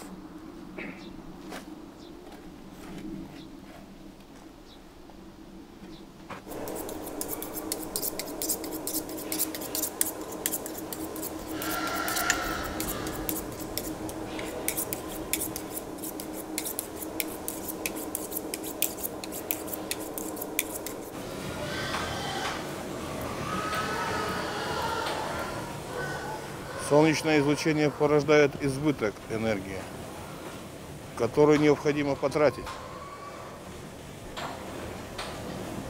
Поедание других биологических видов – одна из форм такой роскоши.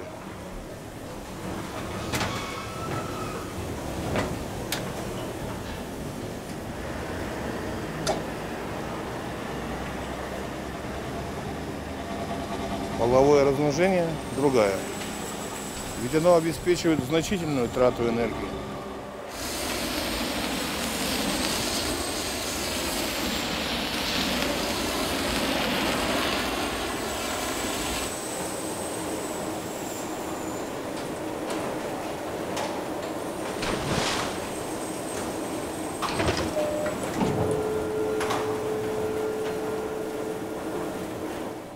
Смерть тоже роскошь.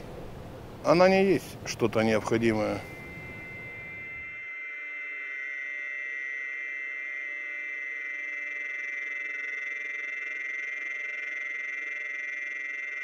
Во имя неразрушимой энергии космоса, во имя истинной религии, культа предков, во имя истинного социального равенства, означающего бессмертие для всех, во имя любви мы должны воскресить наших предков из космических частиц, как минералы, как оживленные растения, солнечными, самокормящимися, коллективно осознающими, бессмертными, транссексуальными, на Земле, в космических кораблях, на космических станциях и на других планетах.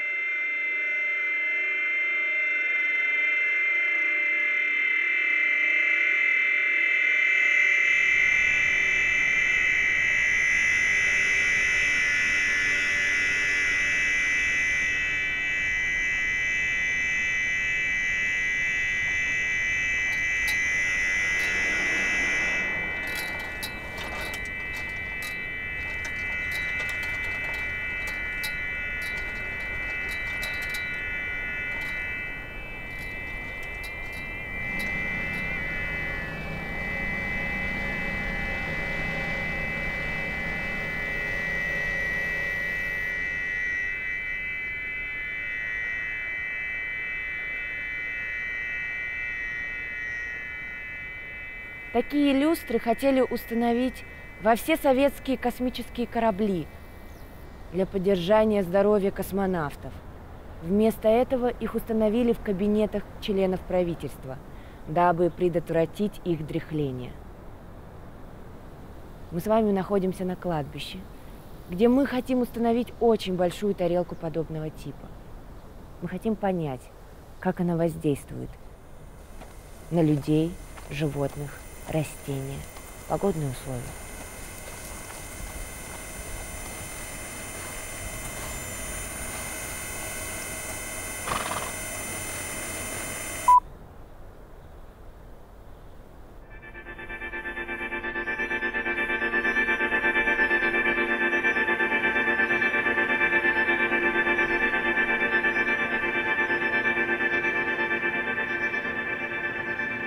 Ученый, поклонявшийся Солнцу, написал книгу, из-за которой у него начались неприятности. Это было исследование воздействия Солнца на человеческую историю. Во время Первой мировой войны, наблюдая в телескоп солнечные пятна, ученый заметил удивительное соответствие. Сразу после того, как вдоль центрального меридиана Солнца появлялась серия пятен, на разных фронтах происходили ожесточенные бои.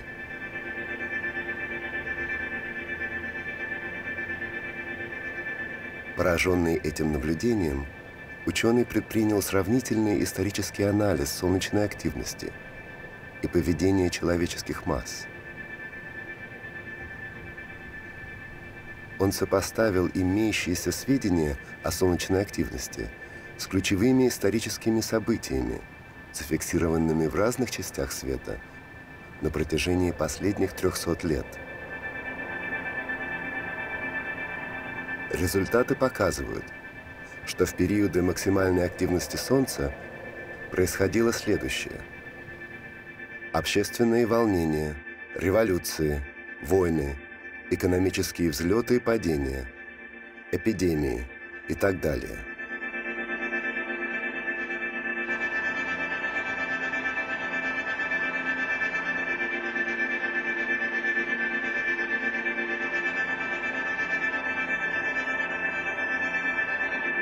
Активность Солнца циклична.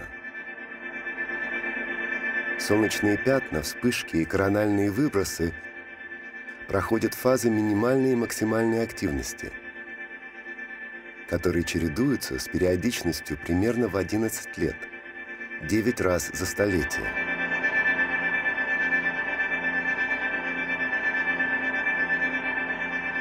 Каждый солнечный цикл является также циклом исторических событий, историометрическим циклом.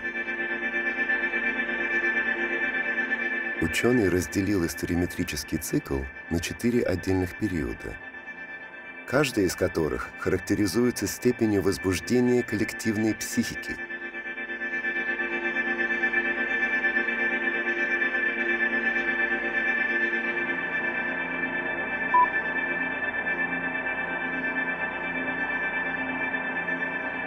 Первый период, соответствующий минимальной активности Солнца, отличается апатичным, депрессивным состоянием.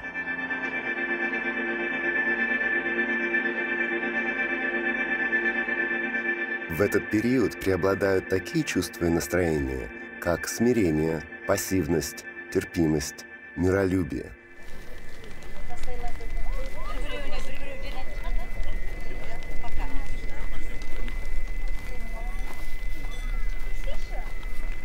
Такая психологическая атмосфера создает условия для прекращения войн, заключения мирных соглашений и капитуляции.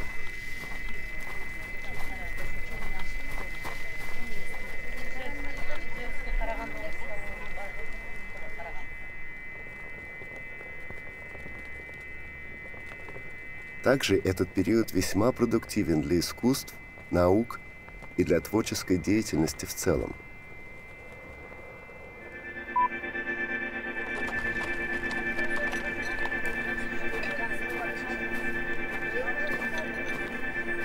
Второй период характеризуется подъемом общественного настроения и усилением активности. образованием общественных позиций и мнений, формированием политических альянсов и объединением вокруг определенных идей.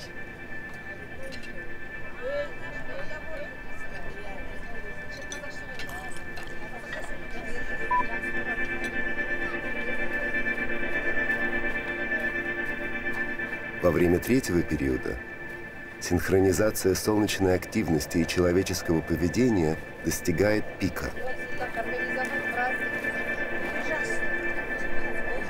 Доминирующие общественные настроения этого периода – уверенность, оптимизм, решительность, энтузиазм.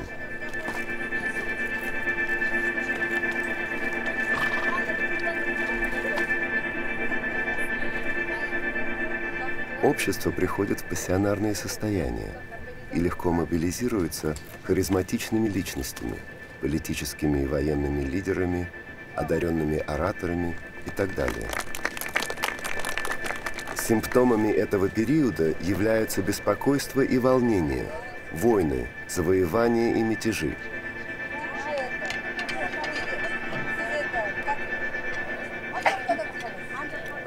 В это время единство внутри социальных групп позволяет им решать комплексные политические и военные задачи.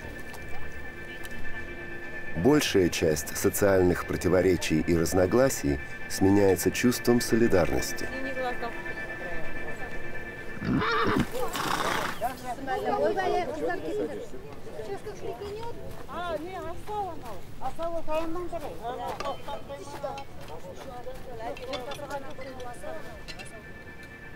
Распространяются мистические, эзотерические и оккультные учения, а также маниакальные идеи.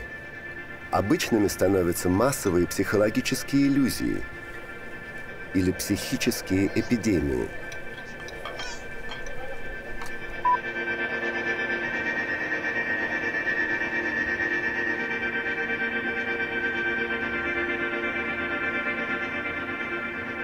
Четвертый эстонометрический период является фазой снижения психосоциального возбуждения.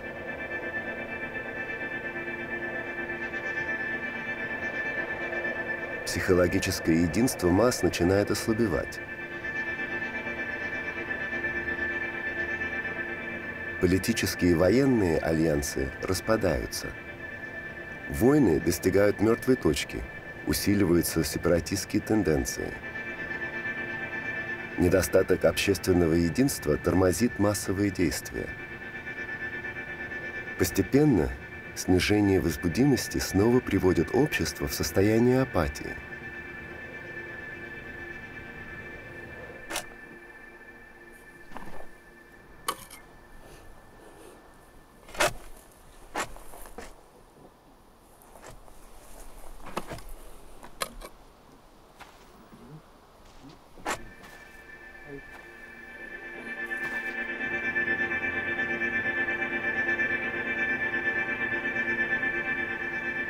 Таким образом, Солнце воздействует на ритм всех исторических процессов.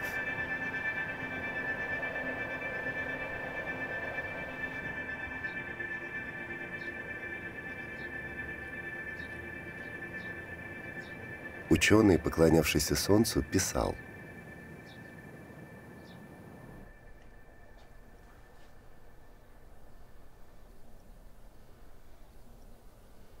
человек не только земное существо, но и космическое.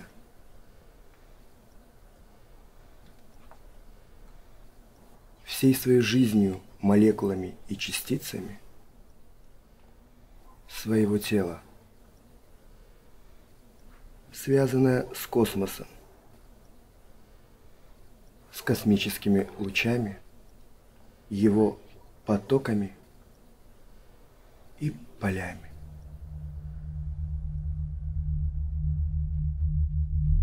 Внимание! Сконцентрируйтесь. Я хочу, чтобы вы представили, что стоите на распутье. Когда вы всматриваетесь в дорогу, ведущую налево, то замечаете, что она холодна, бесплодна, неприветлива и мертва. Небо над ней уныло, моросит холодный дождь. Деревья лишены листьев, а траву давно сменили твердые, холодные камни.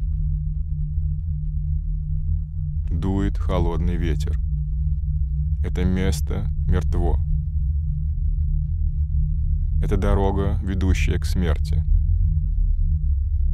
Когда вы отворачиваетесь от этой дороги и всматриваетесь в ту, что ведет направо, то видите прекрасную тропу. В бездонном, ясном синем небе ярко сияет солнце. Деревья покрыты густой листвой, а трава сочна и зелена. Когда вы идете по этой тропе, вы чувствуете теплый, легкий бриз, играющий вашими волосами. Каждым шагом вы чувствуете себя все здоровее и здоровее, все сильнее и сильнее. Это дорога, ведущая к бессмертию. С каждым шагом вы чувствуете себя все более живым и все более уверенным, то уже ничто не заставит вас вернуться к той холодной, унылой, мертвой дороге. Вы выбрали жизнь. Бесконечную, здоровую, сильную жизнь. И ничто не сможет этого изменить. Отныне каждый положительный сдвиг запечатлен в глубинах вашего подсознания. Каждый положительный сдвиг усиливается в вашем разуме снова и снова, с каждым вашим вздохом.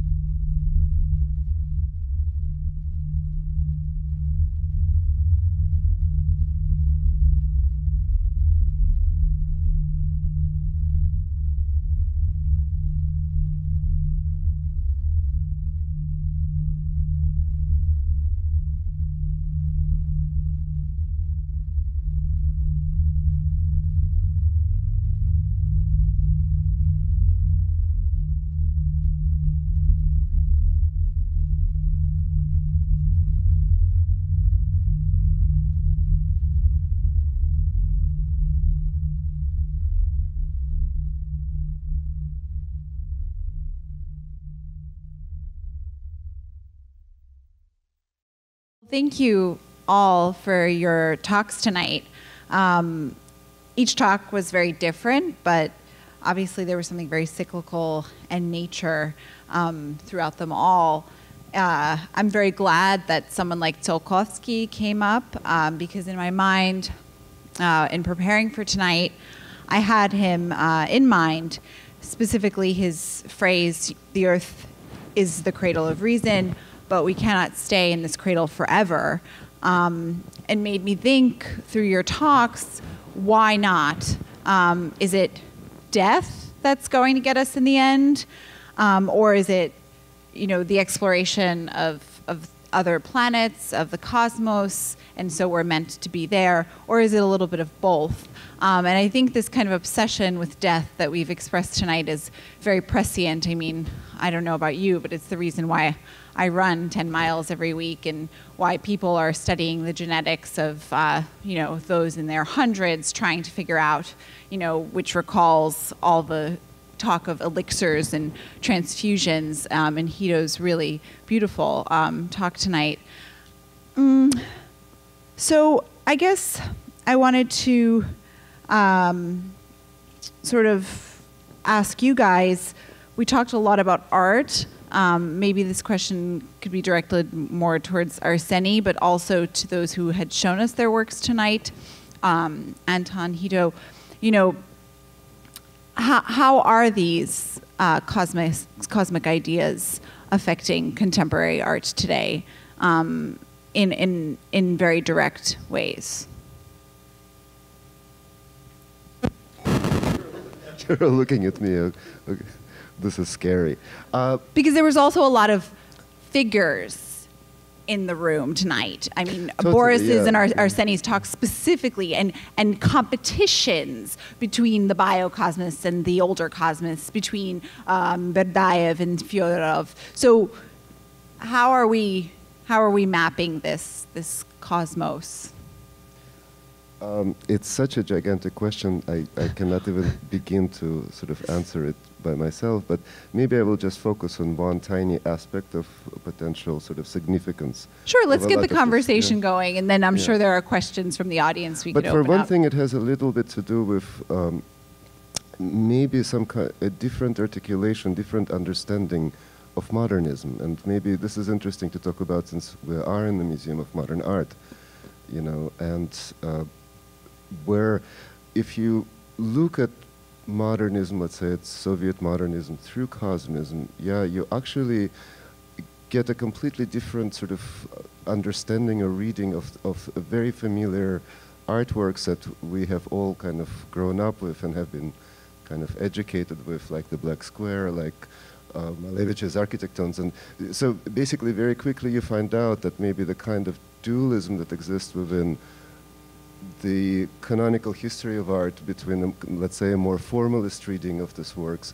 and a more ideological reading, more political reading, that there is actually something else that's operating that, you know, perhaps was much more directly influential on the artists themselves that produced these works, So one way to look at the Black Square, as Hito and Boris Groys pointed out, Boris in Berlin and Hito in her recent introduction to the new issue of Fifth Flag Journal, you could see it as a kind of a formalist plane, you know, this ultimate sort of simplicity of, you could read it like that, but you could also see it as a mimetic painting, as an image of the black sky, as the image of cosmos, as a representation.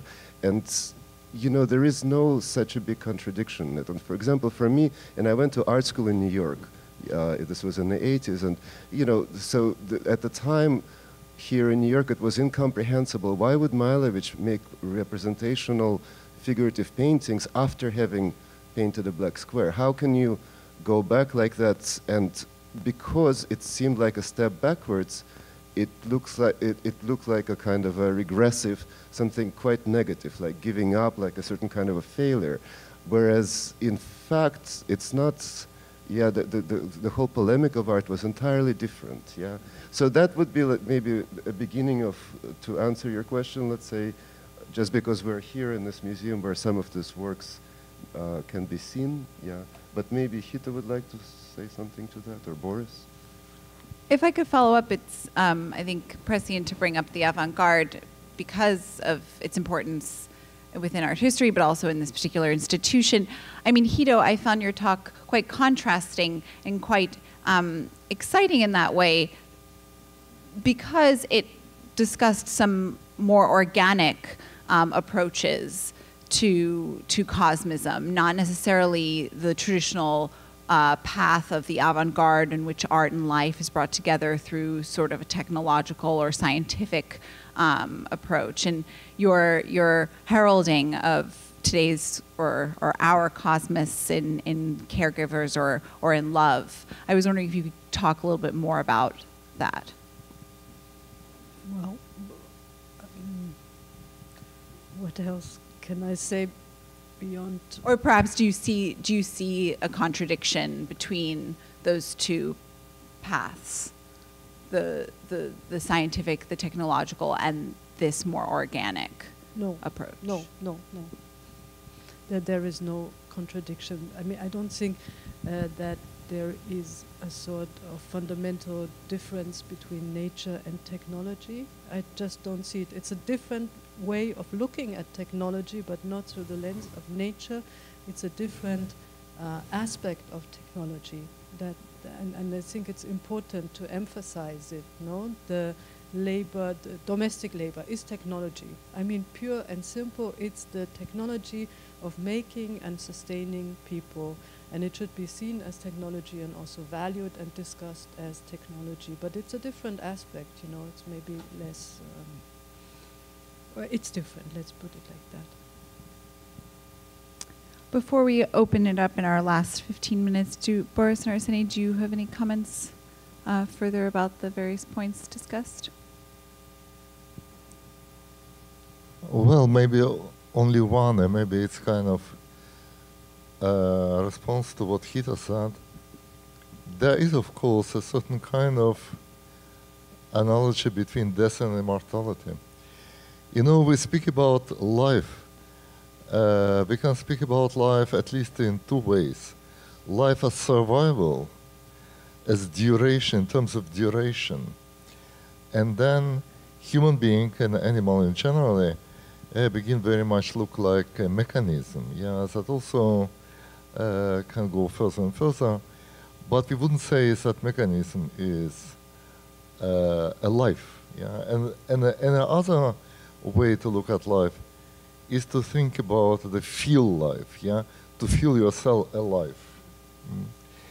And in a strange way, if you look at literature, classical literature, also look at Nietzsche, this feeling to be alive emerged at the moment you put your life at risk and you begin to be confronted with death. It's maybe one of the oldest wisdoms here in European culture and general culture. So there is a certain homology between immortality and death. I agree with Hito, and there is a certain kind of ecstatic and extreme feeling of life related to immediate experience of the danger of death.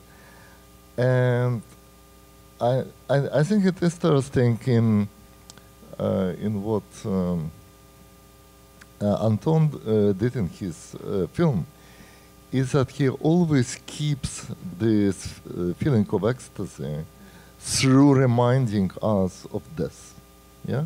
If we wouldn't be reminded of death, this ecstatic experience, an ecstatic desire to be alive, wouldn't be not so intense and not so convincing for us. As I saw this film again, I saw this presence of death is very important. And maybe the whole theory of immortality is a reminder of death. Yeah? If we read it this way, then maybe the whole thing gets a different interpretation. Yeah, I don't want to develop that. Maybe I do that other place. Well, I think there are probably questions from the audience.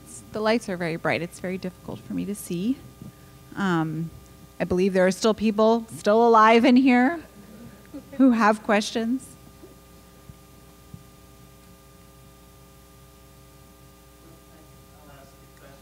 Oh, just please wait for the microphone as this is being live streamed. Can you hear me? Yeah. Yes, thank you. The question is that somehow it seemed about physical continuation of life. And I just wonder about the preoccupation with that as opposed to some other form of life, which is ideas, different kinds of energy of that sort, that can certainly live on. I developed a kind of corny theory, but I'll just say it.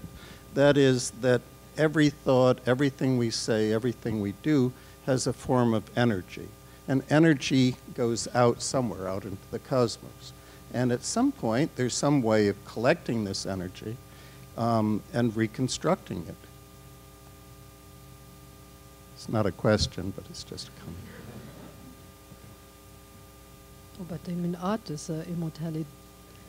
Art is also an immortality technology, right? That is not concerned with the immediate survival of the body or the subjectivity, but operates in this more displaced or detached realm. Art has always been this kind of immortality technology.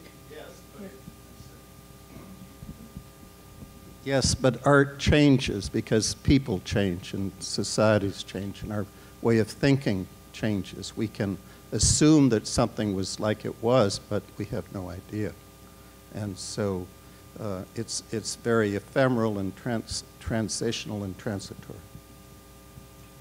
I think energy can be seen as synonymic to soul. Yeah, something ideal is the ideas. But souls and ideas and energies need embodiments. I think what's interesting about Cosmism is this feeling of necessity of material form. It's also art. It's not about ideas. Art is also about things and forms. We need materialization. We need embodiment. That's life. Yeah, life is embodiment. We cannot restrict ourselves to ideas and energies. Any further questions? Yes, in the back and in the middle. In the back first, or so.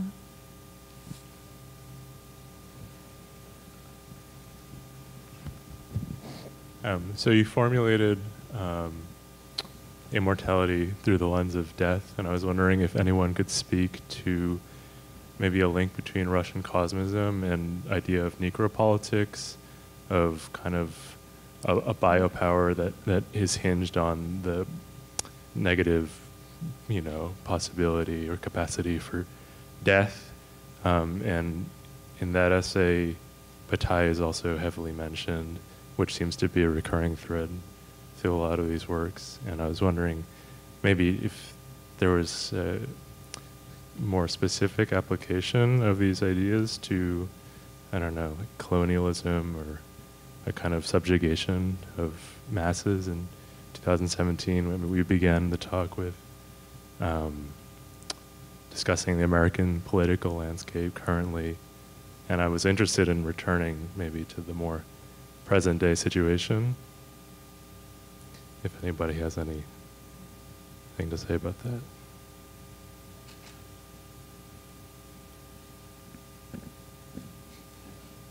Well, yeah, I mean, I definitely.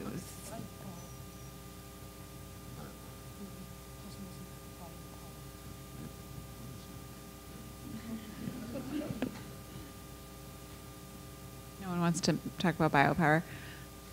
I mean, I was also during Arseny's talk thinking a lot about what's facing contemporary Russia today and sort of this rise of, or not rise, it's been on the rise of Christianity and sort of the religious right, and it came up again in Hito's talk, and how these things are harnessed by these regimes, and sort of Arseny coming to us from that context, if he had something more specific to say to the present day. Well, if you'd like to speak about rise of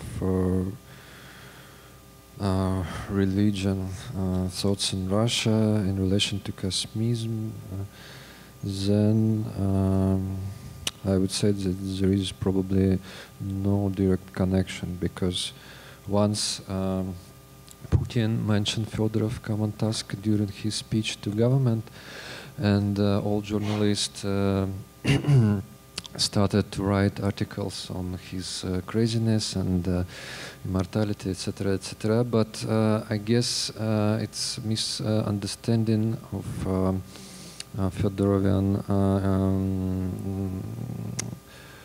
philosophy, and I think that if he would live today, and then definitely he would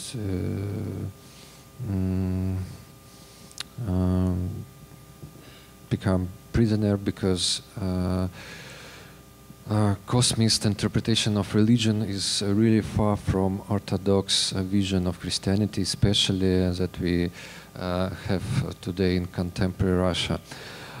It's more, let's say, creative interpretation of religion, which is much interesting and give us more tools for experimentation with technology and with our creativity. So I would not connect contemporary Russian government with interest to cosmism and to religion. I believe we had a question in the center.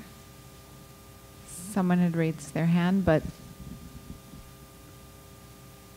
who had raised it? I believe in the center here, in the beige or white. Sorry, I really can't see.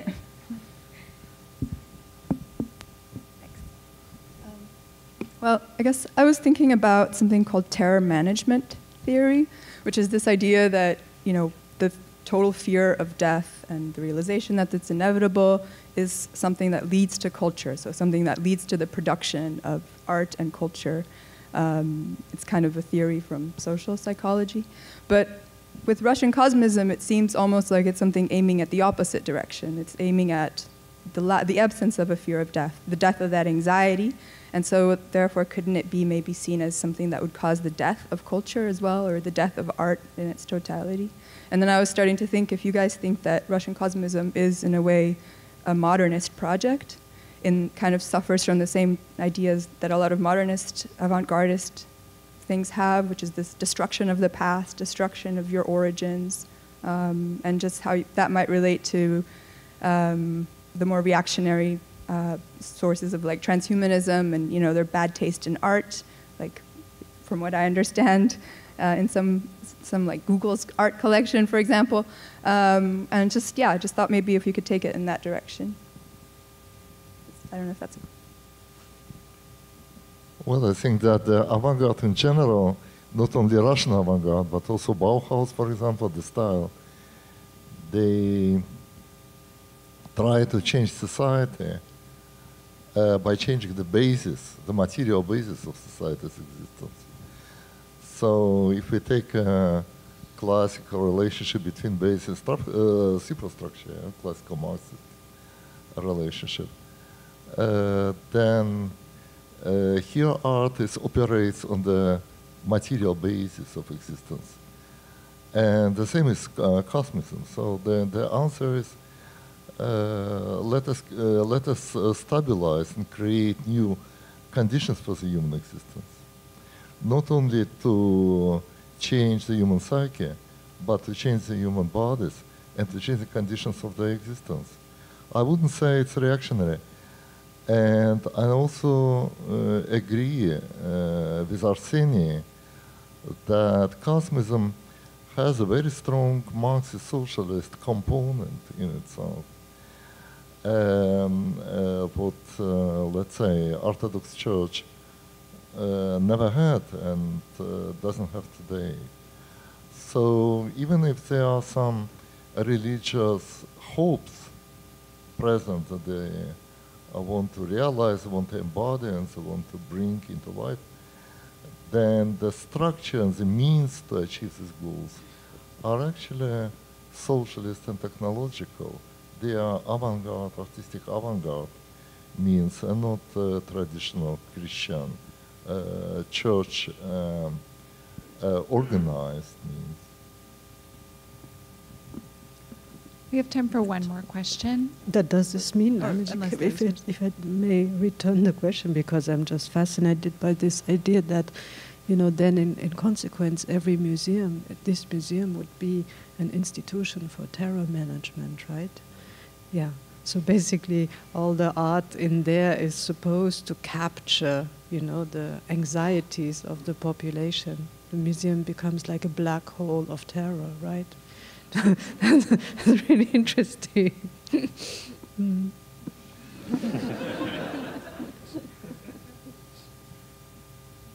It's like a terror bank. You go here to deposit your terror. And maybe it will build some interest. You never know. More terror. Who knows? We're all going to feel really different coming to work tomorrow. We have time for one more question. Was there one in the back before? Or up here, down here in the third row, fourth row, in black? I was kind of struck by Hito's reference to caregivers, effective labor. And I was thinking about, rather than a textual or theoretical reading of death, a kind of practice of death, or a pushing back on us. You know, I can understand historically why it's important to go to Russian Cosmism right now, in so much as it's a certain kind of, upending a certain kind of duality that we need to upend in art in general. And it is a certain kind of heading that way. It's not accidental, it's very male-driven. It's also not accidental that there's a certain kind of ignorance to a certain kind of cultural practice that's been dealing with death for a long time. And I was thinking about, like, when, you know, the kind of reference to caregivers or to a certain kind of practice of death, if you will, or those that care for the living, or technology of dealing with it, rather than perhaps the terror management. Because I think, in fact, historically, there are plenty of cultures that have managed death just fine. And it isn't, in fact, terror at all. I'm wondering, in your own kind of thinking through a practice of death, like when you were in Kazakhstan filming, you know, you've got that, like, what about the kind of operations of living a certain kind of dealing with death, rather than a theorizing of that? And how, you know, I'm not familiar with Russian Cosmism so much. And I've kind of just got a barrage from all of you, so I'm just like dealing with a lot with it. But I was thinking, like, how did that play into your thinking? And was that a part of it? And sort of, just rather than just a theorizing, was there a kind of theorizing of how to practice death in terms of a life? Well, it's a strange question because my father was dying at the time, so I had a kind of a very direct experience of actually dealing with somebody dying extremely close to me. So it was not an abstraction, it was not a kind of a intellectual sort of curiosity, but yeah.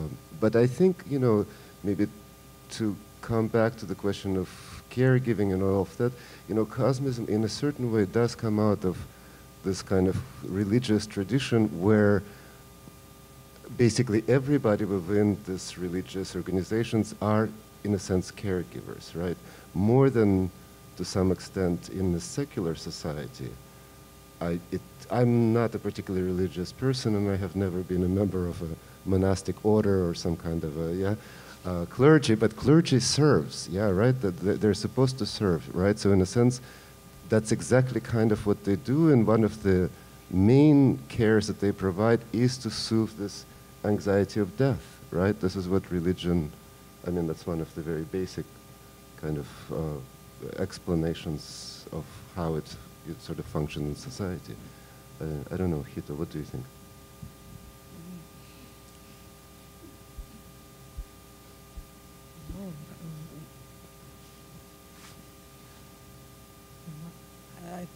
I don't have a comment. Well, perhaps if there are no further comments, we will conclude the evening with a lot to think about, a lot to take home. Thank you all. Thank you to our panelists, to those organizing and supporting this event, and of course to all of you for joining us tonight here at MoMA. Thank you.